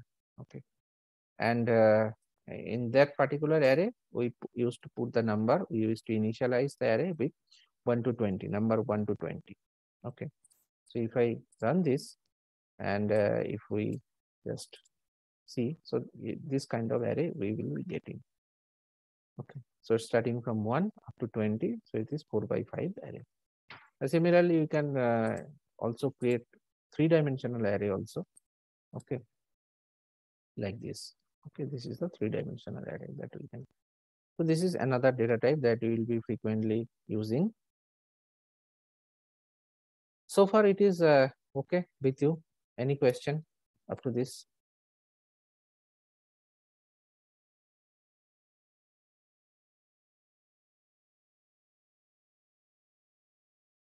Sir, we are not finding that our sorting or ordering vectors, that fourth quadrant, it's missing, not missing. Actually, what we are doing, it's not replicated there. What we have to do? Here. Simultaneously, we are also trying so that it's showing that only files and other things. So there we have to give some space or anything we have to select to show that or to save that. You are talking about this particular command that we are using? Not particular command, sir, that in RStudio, the fourth quadrant where the results are displaying. So in your case, it's like below the files and plot. Console, na? This yeah, one. not console, sir. Acha, this one, yeah, help. Yeah. This is for help only. Where help? Okay. Okay, this is not the output. Output we are getting in the console window only. Okay, sir. Okay. This is the help file. No problem. Okay. Sir, how we can save this one consoled part, or what we have to save in, say for example, we have done the analysis, then what portion we have to save? There are different options. Either you can just take the output like this. This can be copy pasted. Okay. Where you want to put your results, or there is certain option like you can redirect your output to a particular file. That option is also there. That is some kind of advanced kind of thing. Not advanced, I can say, Means we have to know that, means the output file, that we can name one particular output file, and whatever commands we will be executing, that will be saved or concatenated into that particular output file. That option is also there. Okay. The simple option is you just copy it in the desired format, how we want to get it, and then you just paste it where you are just mentioning your output, like Word file or whatever it may be, Excel file. Thank you. Then we come across any further question from anybody else?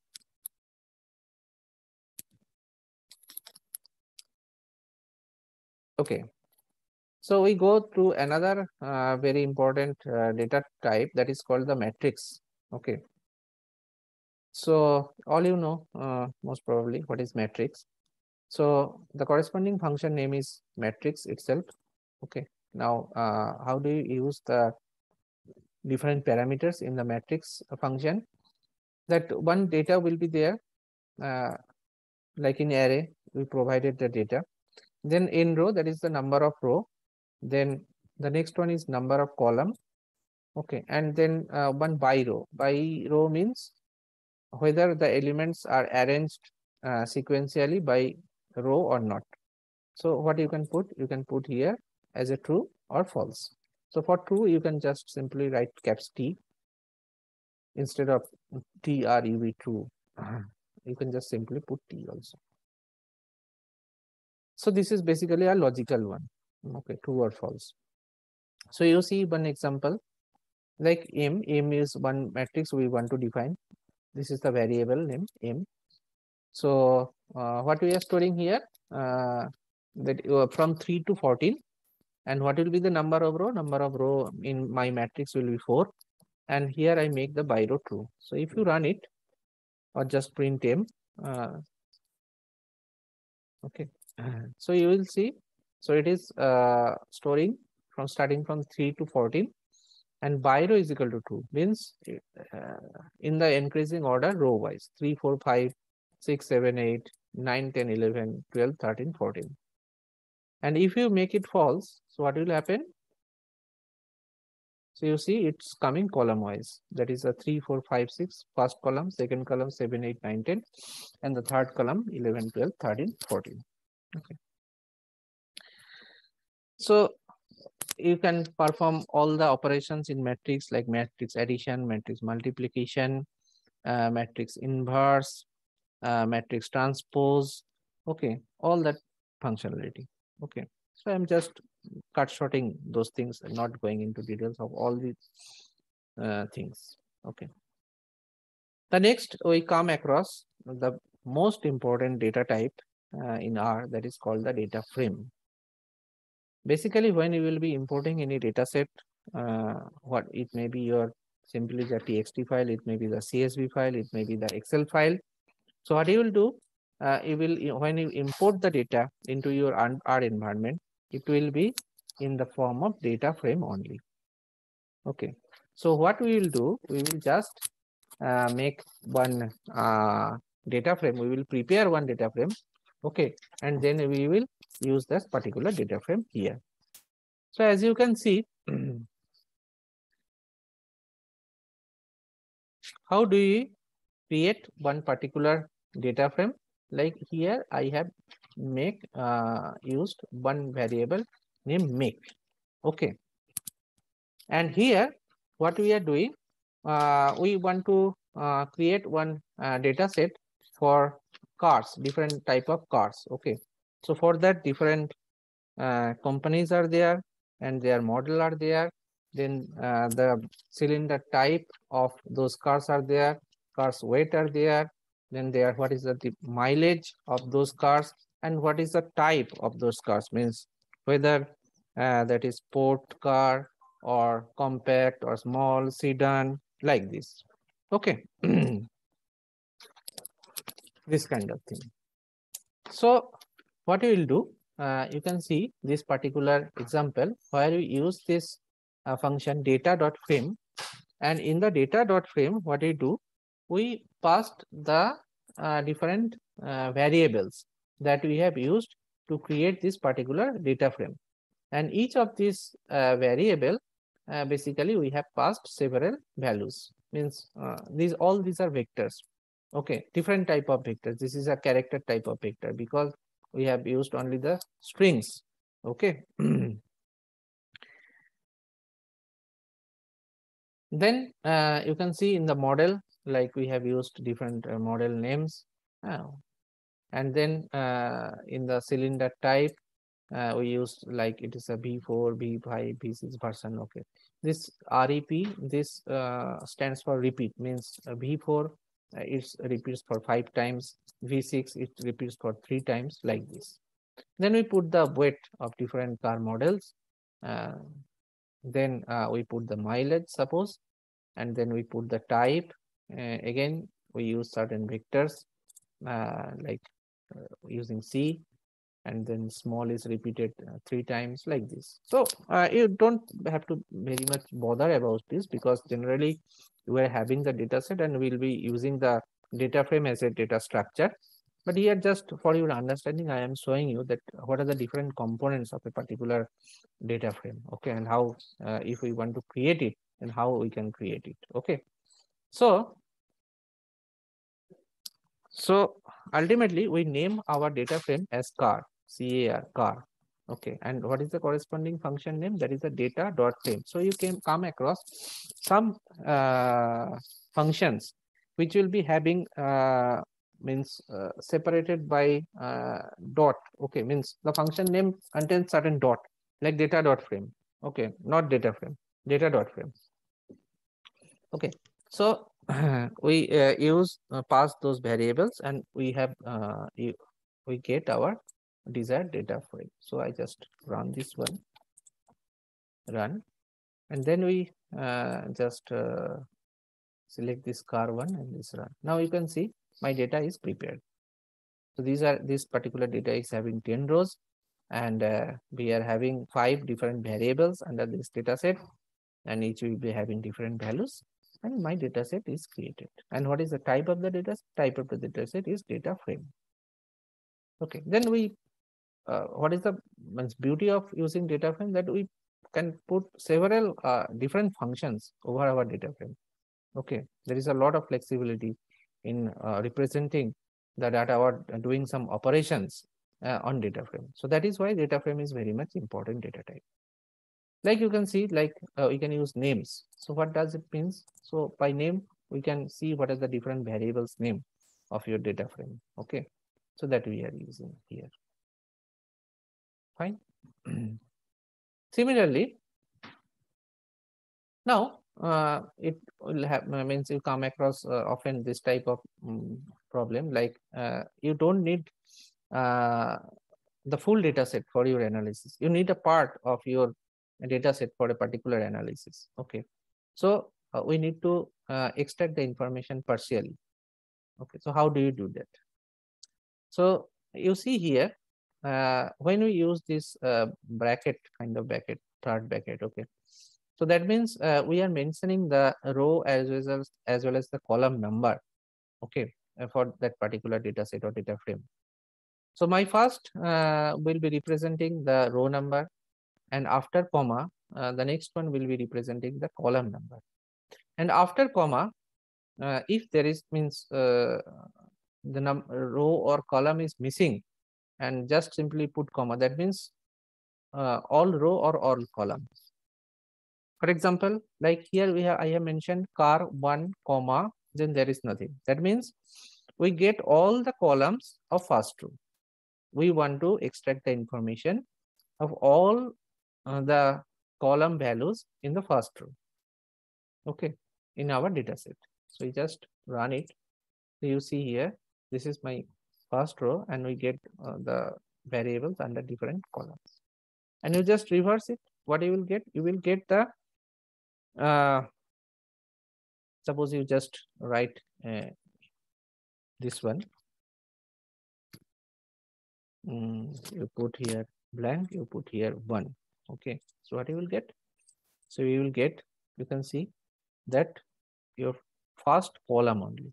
Okay, the number of here it indicates what it indicates. It indicates all of the rows. It indicates all of the rows of first column. Okay, so you see here that you get the values which is in the first column, okay, for all the rows. Then if you want to get the value of a particular column, okay, so there are two options. Either you use some dollar symbol, like after car with some dollar symbol, we mention the name of that particular column. So you can directly access the different values of that particular column. Okay, if I just want to check the mileage of different cars, we run it, we get the values of for 10 different models of the car. And this mileage is in the which column? There is 1, 2, 3, 4, 5th column. Okay, so the same similar means equivalent expression for this will be car, comma, then 5. So that means we will extract all the rows of 5th column. If we run this, we will get the same result. Okay.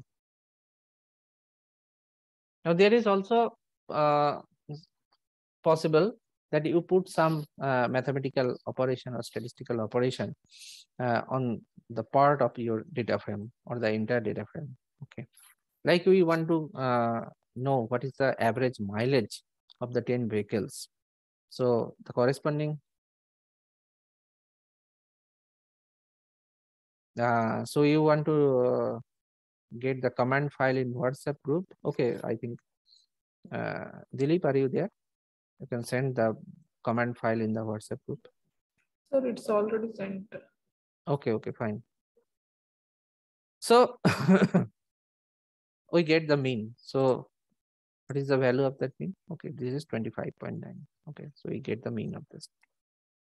Similarly, if we want to get a frequency table out of that, like based on car type, okay, so we get that this is the frequency of different car type, like compact to large one, medium to this kind of thing. And we also, there is a possibility of cross tabulation, like this type. Okay, so it's a two-way table that this side the make is there and this type the type is there, and you get the frequency from this two-way table. Okay, so many different types of mathematical or we can say statistical operations, those are possible on the data frame. So that is why data frame is very much important, right? Up to this, is this okay to all?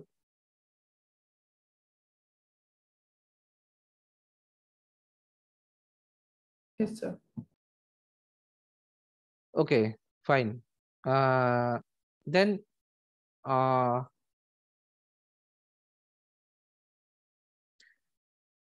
now we come to the next stage, that is creating the data objects. Okay, so either we have our own file or even we have the provision to create our data set into the R environment also. So how do you do that? So R is having one facility of data editor, okay, which can provide a spreadsheet kind of thing for data editor as a data editor. So for that, what is the corresponding function name? That is the edit. And inside edit, you pass the variable that data.frame this way. Okay. And we put the what is data to? Basically, whatever we want to create means our data set. We name that particular data set as a data to. Like here we have used the name car. Okay, whatever the data frame that we have created, we name it as a car. Car is your entire data frame. Okay. Similarly here, what we want to create, that we want to put that name as a set data to. Okay, it may be XYZ, whatever it may be. Okay, so if you just run it, so you will get this kind of data editor. Okay, so where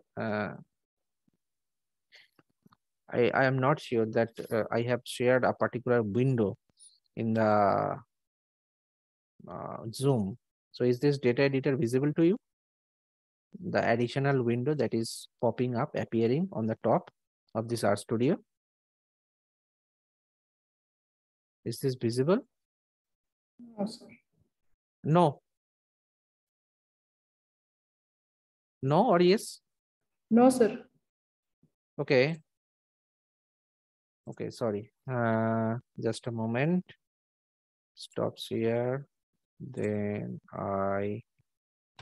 yeah. So this kind of data editor that you will be getting here. Okay, so here you just click on this variable editor. So again, I think there is certain option to share my whole screen. How do you do that?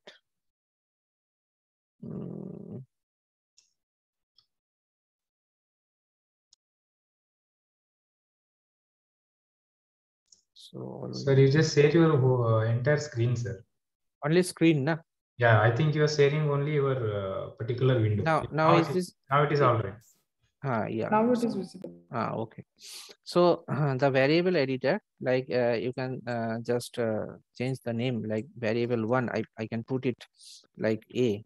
Okay, and it may be numeric or character that we can select the type.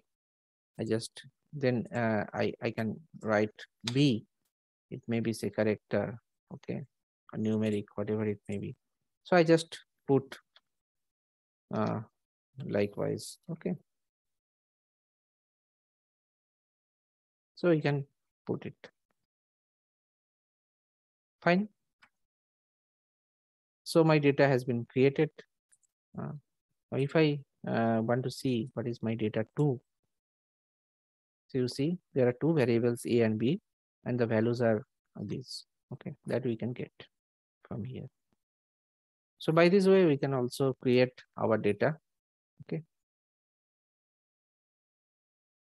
Then we come across the important thing, that is how to import the data. I just show you the through means mouse click, then it will be easier for you initially.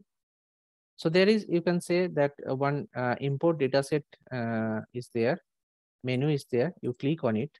Now when you click on it, you see there are different options like from text. Then within parentheses, you used to see base, then from text, read R. So what is the base? Base means base package. Basically, you are using the base package that I mentioned earlier, that the base package come along with the installation of R. Okay. Then from text, that is the read R. Okay, so that is a particular package we can use. Then from Excel, we can also use from SPSS, SAS, Stata. So all the different type of data sets can be imported here, but it may require that you need to install the package for importing different kind of data set. Okay, like when you click on the from text or the first one base, so it will not needed to install any packages or. But when you do from Excel for the first time, so at the background, what will happen that the that required package will start to download and install if you are connected with the internet. Okay. So that is why we use RStudio for these kinds of functionalities. So I just show you first of all from text, that is the base. So when I click this, so this is the, you just select here. Like I have select, say this one, houses. Okay, this is simple for sample file with txt, tab delimited one. So I open it. So when I click on open, then you can see this import dataset window is appearing, and the input file it is showing the different values that are there in this particular file. Okay. Then heading, it's automatically taking yes, means the first line of this data input data file is consisting of header file. Okay. Then this is a tab separated one. Okay. Then default decimal, those different type of thing. This it takes care automatically. No need to worry about. So this is my data frame. Okay, it will be like this. And then there is one import button. Okay, when I click on import, you can see here that another in the just beside the code editor, one more window appears, and it is containing the data that we have just imported. And here you can also have certain options like filtering, those kind of thing, arrangement, ordering. Okay, so you go back into this. So my data set has been imported into the present R environment. So what is my name of that file? That is houses. So name of my data frame is houses. Okay, and you see when I run this particular just means clicked. Okay, at the background in the console, the corresponding command has been executed. The corresponding command has been executed. So it is what, like houses, then read.delim. Delim means delimiter. Then it takes the path of my file where it is existing. Okay, then after that view houses. So as it view it, this command is executing, so you are getting this particular window, so which is through which you can view the file. Okay, so these things have been automatically done at the back end. You don't have to write comment for that. Okay, so my data frame name is what? My data frame name is houses. Now this is through menu driven. Okay, so we can use any Excel file for that also. So you can see here, first you have to select the URL for that. You have to browse. Okay, so I like this is one called prac data, whatever it may be. Okay, I just open it. Now this data preview is already there, and you can see the import options. Name, that is the prac underscore data. By default, it is taking the name whatever as a file name. Okay, so my data frame name is this. Now you can change the name of your data frame. Okay, like here, this is the code preview. Okay, you can change the name of your data frame. You can put it any name like XYZ ABCD, but it is always advisable to give a proper name of your data set so that you can aware that what is the data set that I want to import into the environment. Then first row as names, obviously first row as a header. Then open data viewer. If I just unclick it, you can see the additional comment that was coming in the code preview, that is disappearing. There is a view. Means I don't want to view whatever what is uploaded. Okay, what is imported. We can, there is a certain option. So I just import it.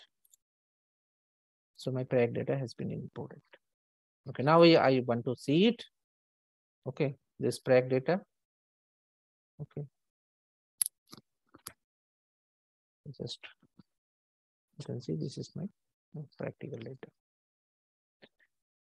Okay, or if I want, this is the case. Or if I want to see the houses data, so I get it. Now the same thing, if you want to do it through command, means you can ask that why I will be using command. That is just for your information, my understanding. Okay, like here the corresponding command name is read.table. Okay, for simple that tab separated textual data .txt with the extension .txt. Okay, so here I have mentioned the path. Okay, not the entire physical path, but just suppose for example this particular file is existing in my D drive. Okay, then here you have to put the means full path of your data set. Okay, and you have to mention specifically whether your header is true or false. That means the first row is containing the variables or not. Similarly, for comma delimited file, you have to use the function read.csv, comma separated value. Then you have to put the file name likewise. Okay. Then there is one option that you don't have to put the, you don't want to put the path of your, the location of your file. So in that case, you can use this particular function, which is called file.choose. So file.choose, what will happen in case of file.choose? You will be having an extra window that will be appearing, the selection window, the from where the the physical path that where your data is existing. So that window will be opened up. Like if I use this one house price read.table, then file.choose, and if I run it, so what will happen? You see that this particular window is appearing. Okay, and from here you just locate the your desired file, and then you open, and that is done. So if we want to check it, my house price, same. This is the what we have imported through houses. The same file I have imported. If you run it, you will get. Now, one most very important thing, that your data set have been imported. Now you want to access one particular variable. Like, see, I in this house price, I want to get, say, price. Okay, and I run it. So what it will show, it will throw some error that object price not found. Okay. Why? Because your data frame is available, but the individual items in your data frame, that is still not available into your present environment. Okay. So the way is, either you have to access like this, means you write house price and then put a dollar symbol. So by using dollar symbol of a particular data frame, you can access one particular variable name or column name. Okay. Then you just click here, run. Now you can access. Or the another option is, like, you attach the use attach function, attach your data set. Okay. So that you can directly read all the variable names of the data that you have just imported. So you can use this attach one. Okay. So you run this one, is attached. Now you want to check, like, floor. I want to floor, and you just run it. So you get the value for the floor. Otherwise, you have to write, if you want to access, you have to write house price dollar floor.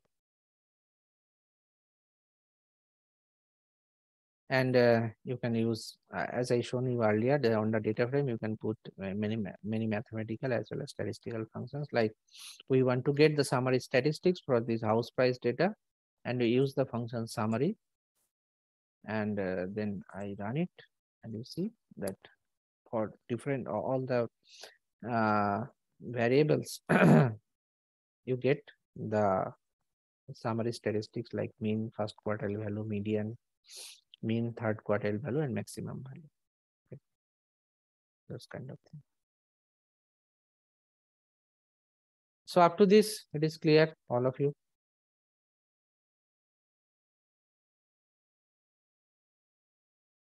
Because this is very important. Whenever you will be doing certain analysis, we have to have import your data set.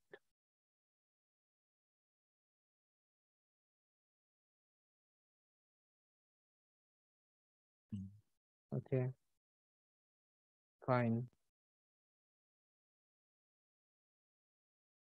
Then another important topic here is that how to use the packages that don't come with the basic installation of the R software. Okay. Now before that, I have just mentioned here that here, if you go to this particular URL and you just go here. So we'll see available CRAN packages by name. What is CRAN? It is Comprehensive Archive Network. Okay. These are the packages, those are available. Now you see the list of packages, those are available, and you see thousands of packages are there. Okay, so this is why R is very popular as open source software. We have also seen many papers regarding that this R package has all been developed along with this. Okay. So you take anyone, you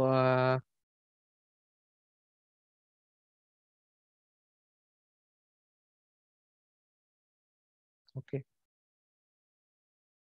Something is there. I am taking randomly this one, like develop actuarial models.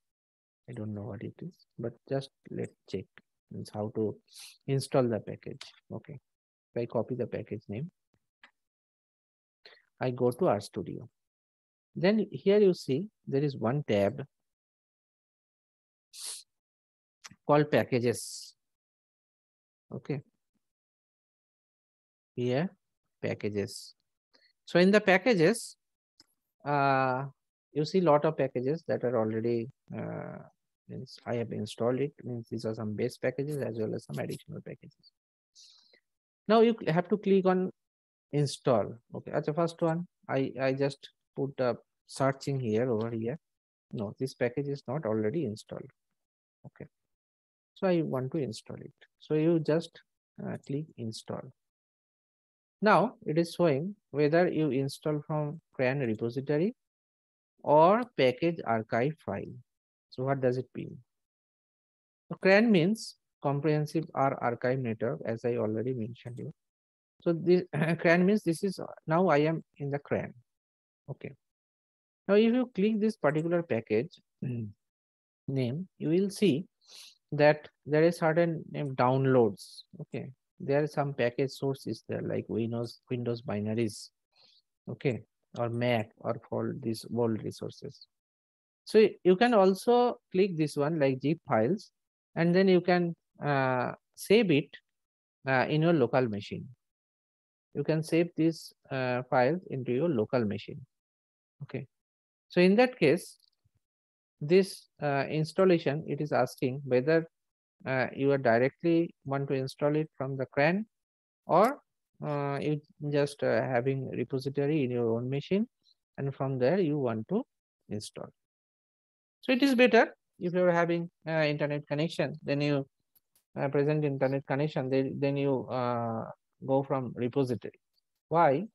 Because you see here that there is one checkbox that is install dependencies. So what does it mean? That a package might be having dependencies on some other packages. Okay, like say this particular package.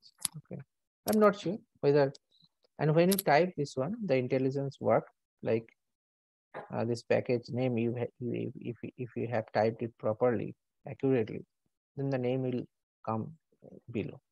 Okay, so you select from there. So it may happen or it may be required that for installing this particular package, there are 5 dependent packages. Those are also required. Okay. So if this is checked install dependencies, those packages will automatically be installed just before installing this particular package. Okay. So it is better you go for the directly installing from the CRAN and you check this install dependency. By default, it is checked. Now I click on install.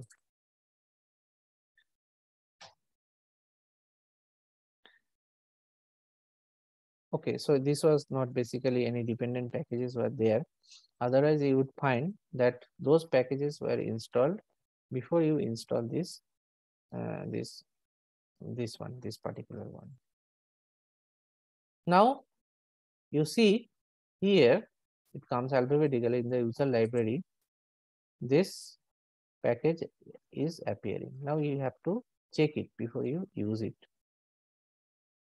The installation is one time. Like in your particular system, if you install one particular package, that is for lifetime, means you don't have to install again and again. But you see here that these packages all are unchecked. That means whenever you initiate the R if each and every time into your system, if you want to use that particular package, you have to check that. You have to check that. So when I check it, you see here, right, this particular command that is executing, that is the library, and that is in the package name. So it is called loading of the package in the present R environment. So one is installation of the package, another is loading of the package. The installation of package is a must, and when you want to use it, it will be as the when you want to use the functions that are there in that particular package, you need to add that library function into your present R environment. Like this one, this agricola that was installed sometime. So if I check it, now you can see that library is added. Unless this library added, we cannot use the functions. Those are available. Like I am showing you that for each of these packages, you see here one reference manual is there. Like this actuarial models, this PDF is there. Now here you see here that different R functions, those are documented here. Okay. And like there is one function, change period, another is change type. So if you want to use these functions, whatever is there in the package, you have to first load that library, load that package into your present R environment. So that is why I have checked it. Okay. So I think it's clear to you up to this.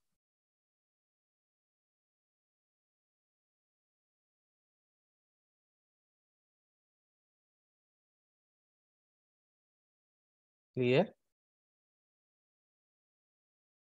Okay. Okay. And we can also do this package installation and loading by using the code. Like for installing a package, the corresponding function name is install.packages, not package, install.packages. And within this parenthesis, within quote, you have to mention the package name. Either it may be a single quote or it may be a double quote. Both are accepted. You have to mention the package name. Then loading a package, then you mention the library and then package name, like here, the same command. Okay. Then we discuss about some help, like getting help. So for that, the homepage of the help that we can initiate by using command help.start. This is the for general help. So I time this. So you see here in this particular window, the help manual is appearing, starting from introduction to R and those kinds of things.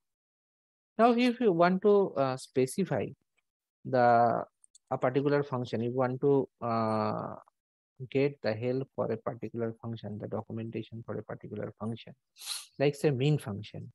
Okay, so how do you can write either question mark, then the function name, or you can write help and then within parentheses you mention the name of the function on which you require the help. So I just run it. So you see here, what you get help for arithmetic mean. So how the mean function is used, then what are the different arguments, then what are the different values that we can use along with examples that will appear. And same thing will appear if we use like question mark, then mean, the same thing will appear. Then there is one particular function like apropos. So what it will do, it will list all the functions which contain the string mean. Like if I run it, you can see like there are different, all functions which containing the string mean. It like k means is there, and this column means, row means, etc. Everything is there. Okay, so it will list all the functions which contain the string mean. Then there is, if we want to specifically just show the example, want to get the example how to use mean in your console window, then you just write example, then within parentheses the function name. And if you run it, you see here that you will get how to use the mean function. Okay.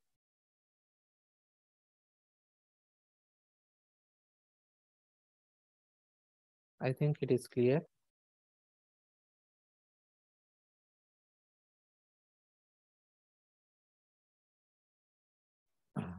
Yes, sir. Then, okay, thank you. Then we'll get, before going to graphics, I want to tell one thing to you, like maybe the other instructors can go on like this way. Like there is a concept like on which working directory you are presently working. That means if I write this particular thing here, get working directory. So my present working directory, I have, this is the thing. This is, I have set it. Okay. This is not default. Default does where are in your some documents, in the documents you will find somewhere there is R. Okay. In the documents folder like R. Okay. So this is by default your library will be this, means your working directory will be this. Okay, your present working directory. But you can change it. You can change your present working directory. So why it is, why it may be required? Like suppose just think about certain advanced thing, like you are having hundreds of input files, and your R program, what it does, it reads, picks one by one file from that location, and it executes. Okay, do some analysis. So in that case, you can set your working directory, that you can put your all research work in a directory where those R input files or R codes will be there, and then it will be picked up from there itself. Okay, like I have shown you one example like this one, where we have discussed about the importing data. So you see here in this particular folder there is one file name, that is houses. So if we want to use the houses, we don't have to put the okay, I'm just writing it once again. You don't have to mention the physical path here. You just simply put the file name. So it means that you are in the your present working directory. It means this particular houses.txt file that is residing in your present directory. Okay. So you need not to put the entire physical path over there. Okay. If my working directory is not that, means suppose in this particular location, if houses.txt not exist, so it will throw an error. Okay. If I run it, yeah, so it's taken from here. Okay. And if I now say I change this working directory, so how to do that?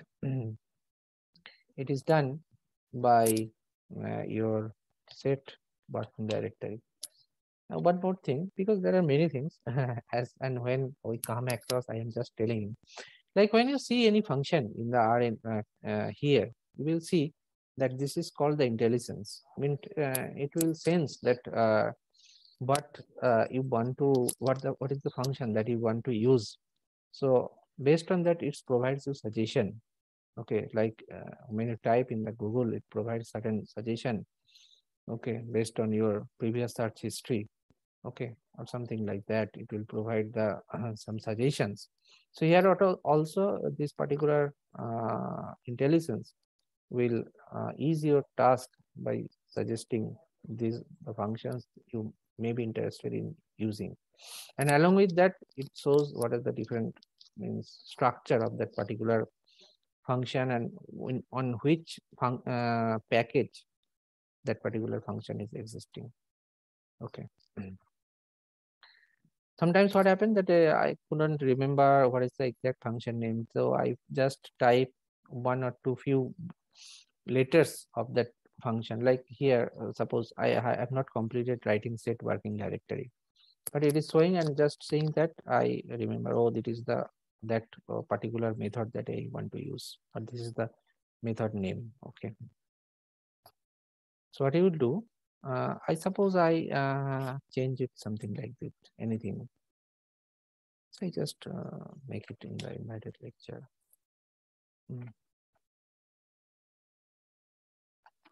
So I have changed my present working directory. Okay. Okay. Now I want to get this file houses.txt, which is not there in my present working directory. Okay, now I run it. Sorry.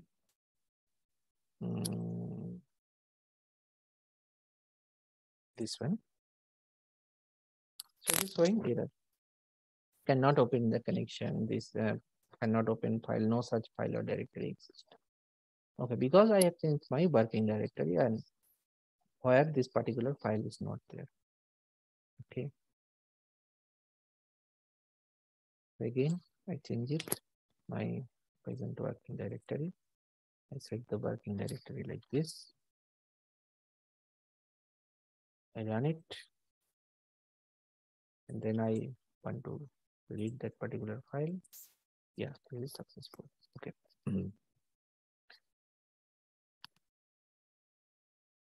So is this clear? This concept, present working directory and set your working directory.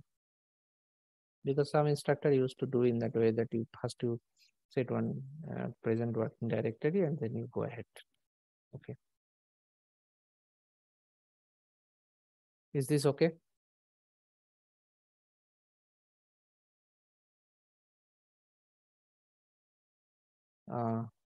Please, is this okay? Yes, sir, it is clear, sir.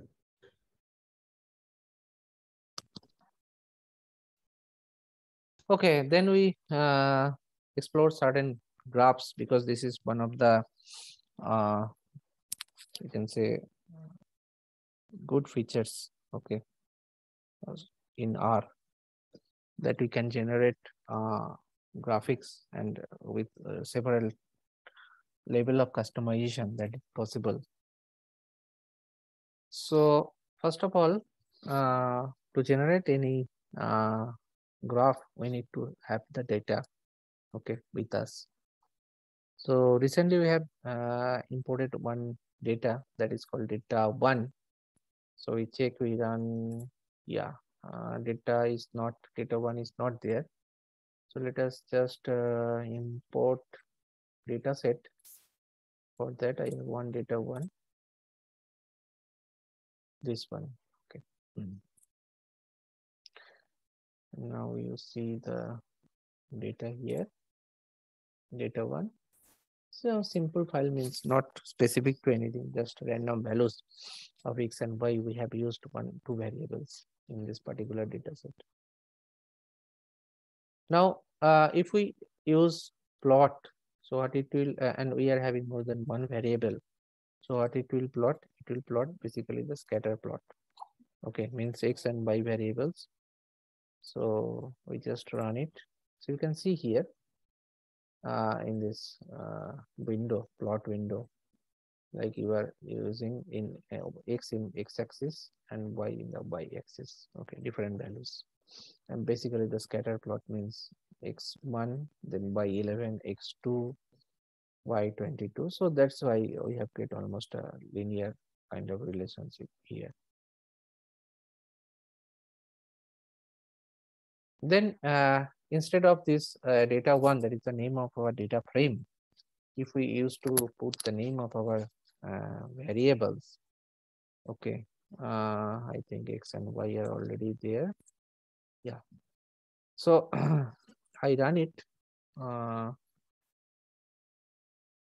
Okay, yeah.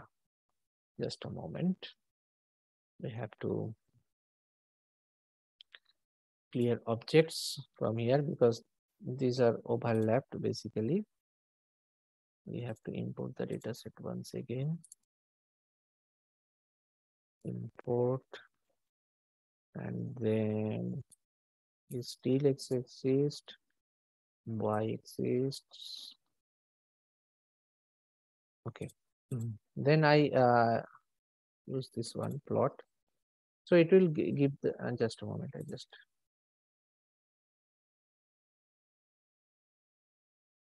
okay. Now you see in this particular plot window. So we use variables plot XY. So you get the same graph here.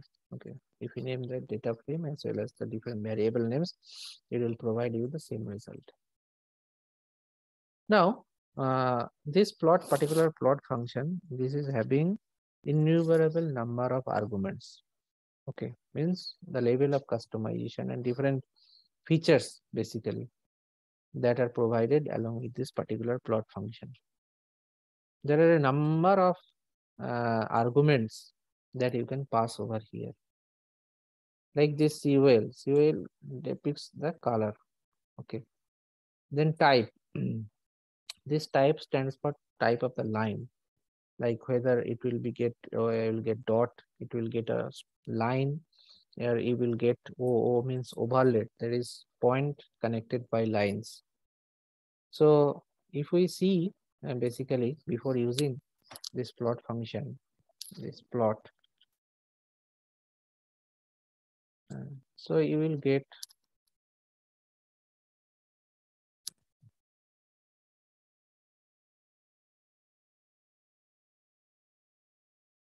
so what are the different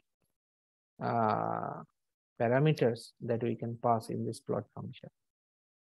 Okay, there's a huge number of parameters, those are possible.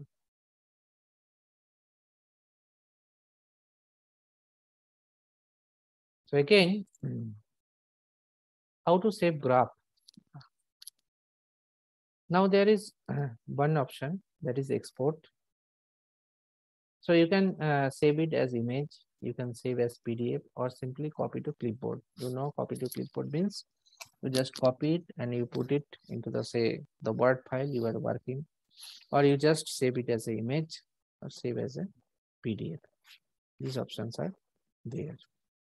Okay.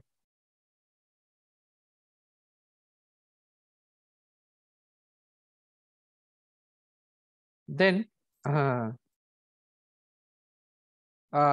like I have used like plot with data one, color is red and type is overlaid. If I run it, you can see the color red we get and the type of plotting that we get as overlaid. So I have mentioned few parameters explanation here, like X lab means what you are getting in your X axis. Okay, you can define it, what will be there in your X axis. You can define what will be the level of your Y axis.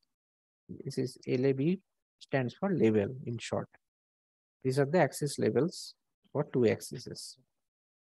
Then main is what, like you want to put one figure title, okay, which is placed at the top of a plot in a large font. So for that you can use main equal to string. Means string means you have to provide like my chart, my graph like this. Then you can also put substring, what is called subtitle, okay, which is placed just below the x-axis in a smaller font, comparatively smaller font than the main one. So this is one example for you, like here plot, main, I can write anything like my chart. For subplot, subtitle, this is my data one, color is this we have already used. And for label of X, we can use number. And for label of Y, we can use say length. Suppose anything, it may be anything. So I run it. So you see here you get the title as my chart. You get the subtitle here. And as a X-axis level, you get number. And a Y-axis level, you get the length.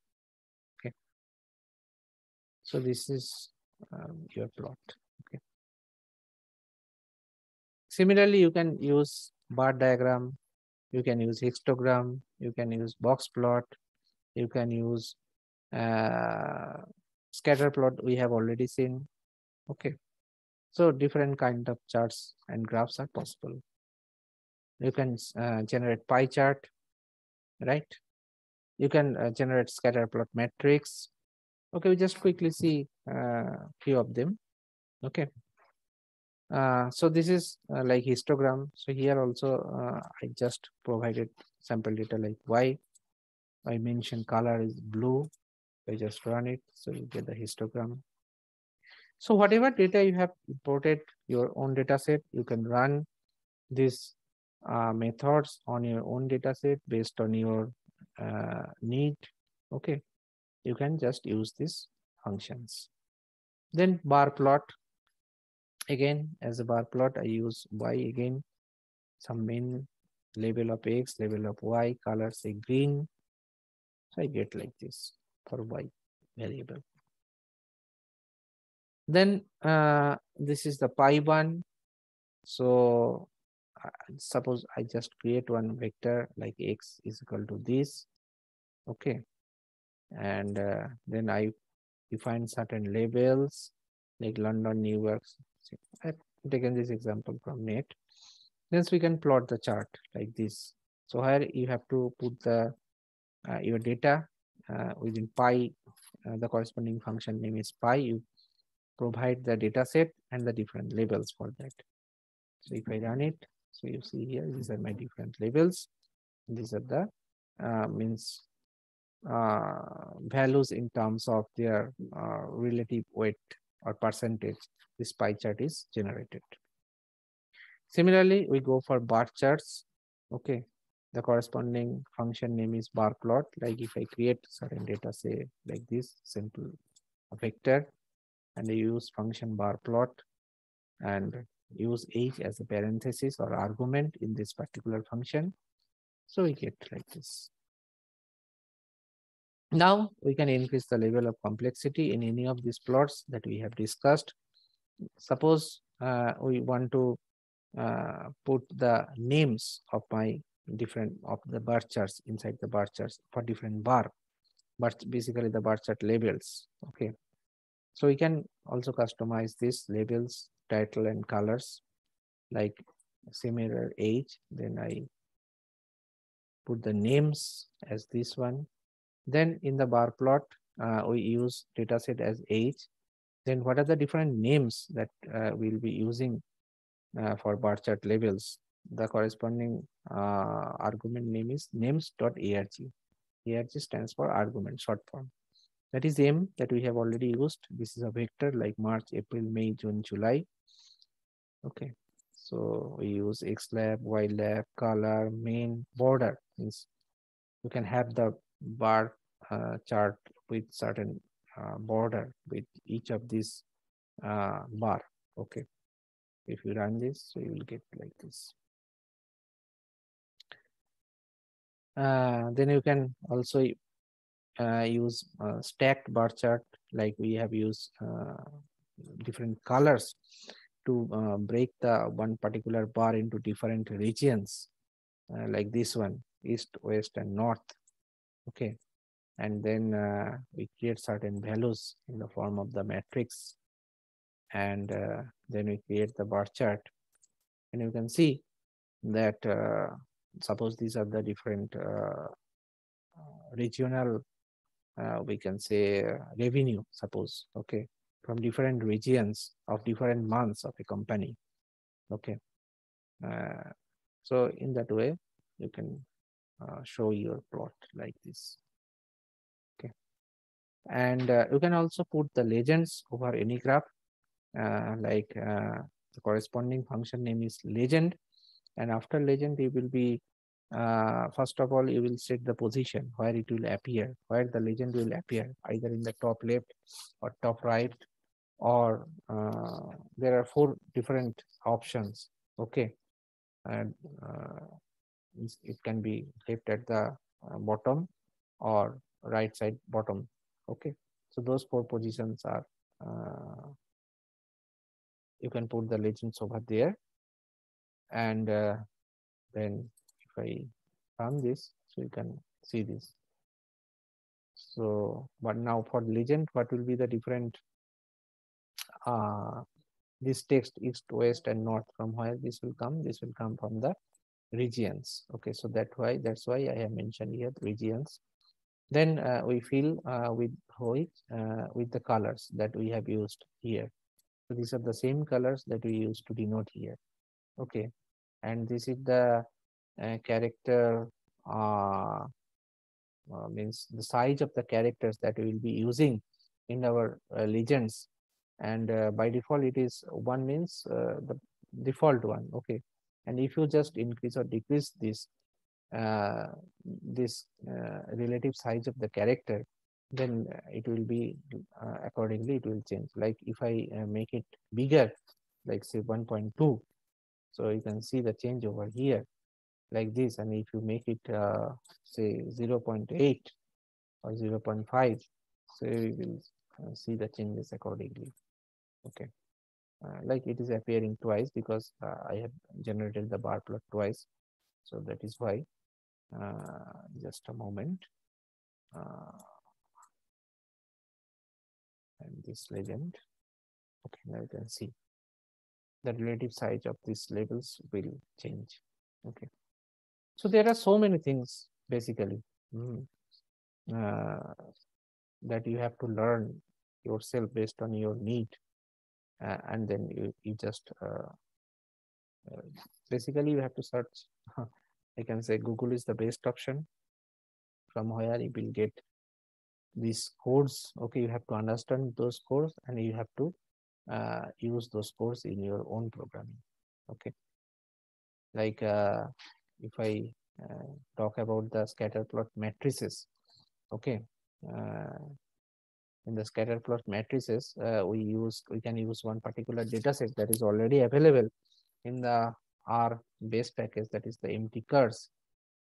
So if I use this one, so you will get scatter plot matrix like this, where more than 1 variables are there. Here 4 variables are there, and you get the scatter plot for a combination of each and every variables. Means this is first one is the weight versus weight. This one is the weight versus MPG. This one is weight versus displacement or disposition. This is weight versus cylinder. Okay, this next row is this is weight versus MPG, and this is again MPG versus MPG. So that is why this diagonal are not shown, because these are on the 2 same variables. And then again it is on mileage per gallon, like that, versus disposition. So in this way you can also get a scatter plot matrix for your data. And one more you can use, that is the box plot. Okay, you can take any variable and you just try to use box plot. Okay, by, so if you run this, so you will get, so in the box plot you know that the 5 values we get the first quartile, we get the third quartile. Any question? Is it possible to take matrix inverse? Yeah, matrix inverse. You just check whether 12 by 12 matrix. I have never used. Means matrix inverse is always possible, but just check for 12 by 12 matrix through RStudio. Okay. I have used, for example, like maximum 3 by 3 or 4 by 4. So you just check whether 12 by 12 matrix is possible or not. It must be possible. Okay.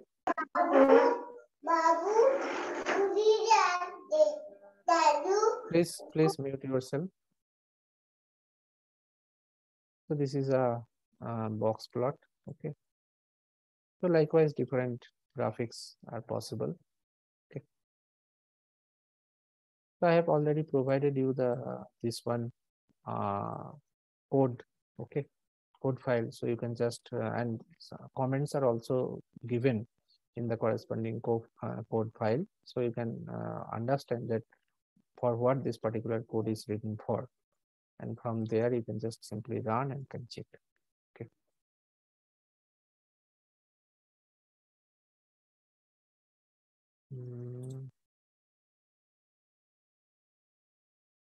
So any query? I think I have covered the basics, means what you will be requiring in your subsequent classes. I am not sure how many lectures are there, means practicals are there based on our software, but I think there must be some. That is why I was asked to deliver this particular lecture. So I think you will be able to use R for the subsequent classes. Those will be very specific, means the code, packages, functions name, those will be very much specific. But the processor will be same, means you have to import your file like this, you have to install the package like this, and you have to run the your code like this, and you have to generate graphics like this. Okay, I think those things will be common.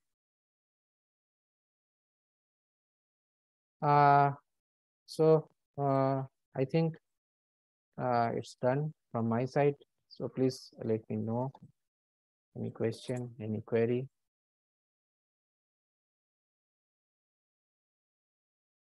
I'm just sharing it. Yeah, please.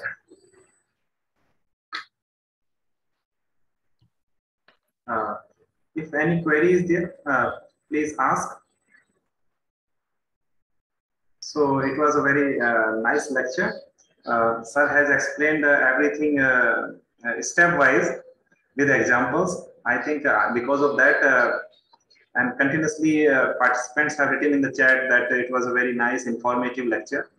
And for that, we are very thankful for Sir for coming and giving so nice lecture to our participants, and that will certainly give them benefit. Thank you, sir. Thank you so much, sir. Thank you, sir. And thanks all the participants for listening and patiently just going through all these things that I have covered. Thank you very much. Thank you. Sonpal. Sir. Yes, sir. Yes. This is Dr. Subhash Chandra. Actually, if something, because it is most of many participants may be new thing. If something is required, we will request you again. Yeah, sure. Yeah, sometimes suppose some question they ask, some queries are there, still they are not follow, we can have one more round. Sure. Not thank a you, problem. Sir. Thank you, Doctor. I will be happy in doing that. Thank you. Thank you, sir. Thank you, sir. Okay, thank you. So tomorrow participants, please, that is 11:30 tomorrow class. We have already given you revised timetable and rescheduling of classes. So you please attend at 11:30. I will be taking the class. So thank you. Please, please Dr. Vikas. Yeah, thank you, sir. Please fill all the Google forms, whatever are sent to your group. It is a request because it's a necessary forms. Thank you. It's closed for today.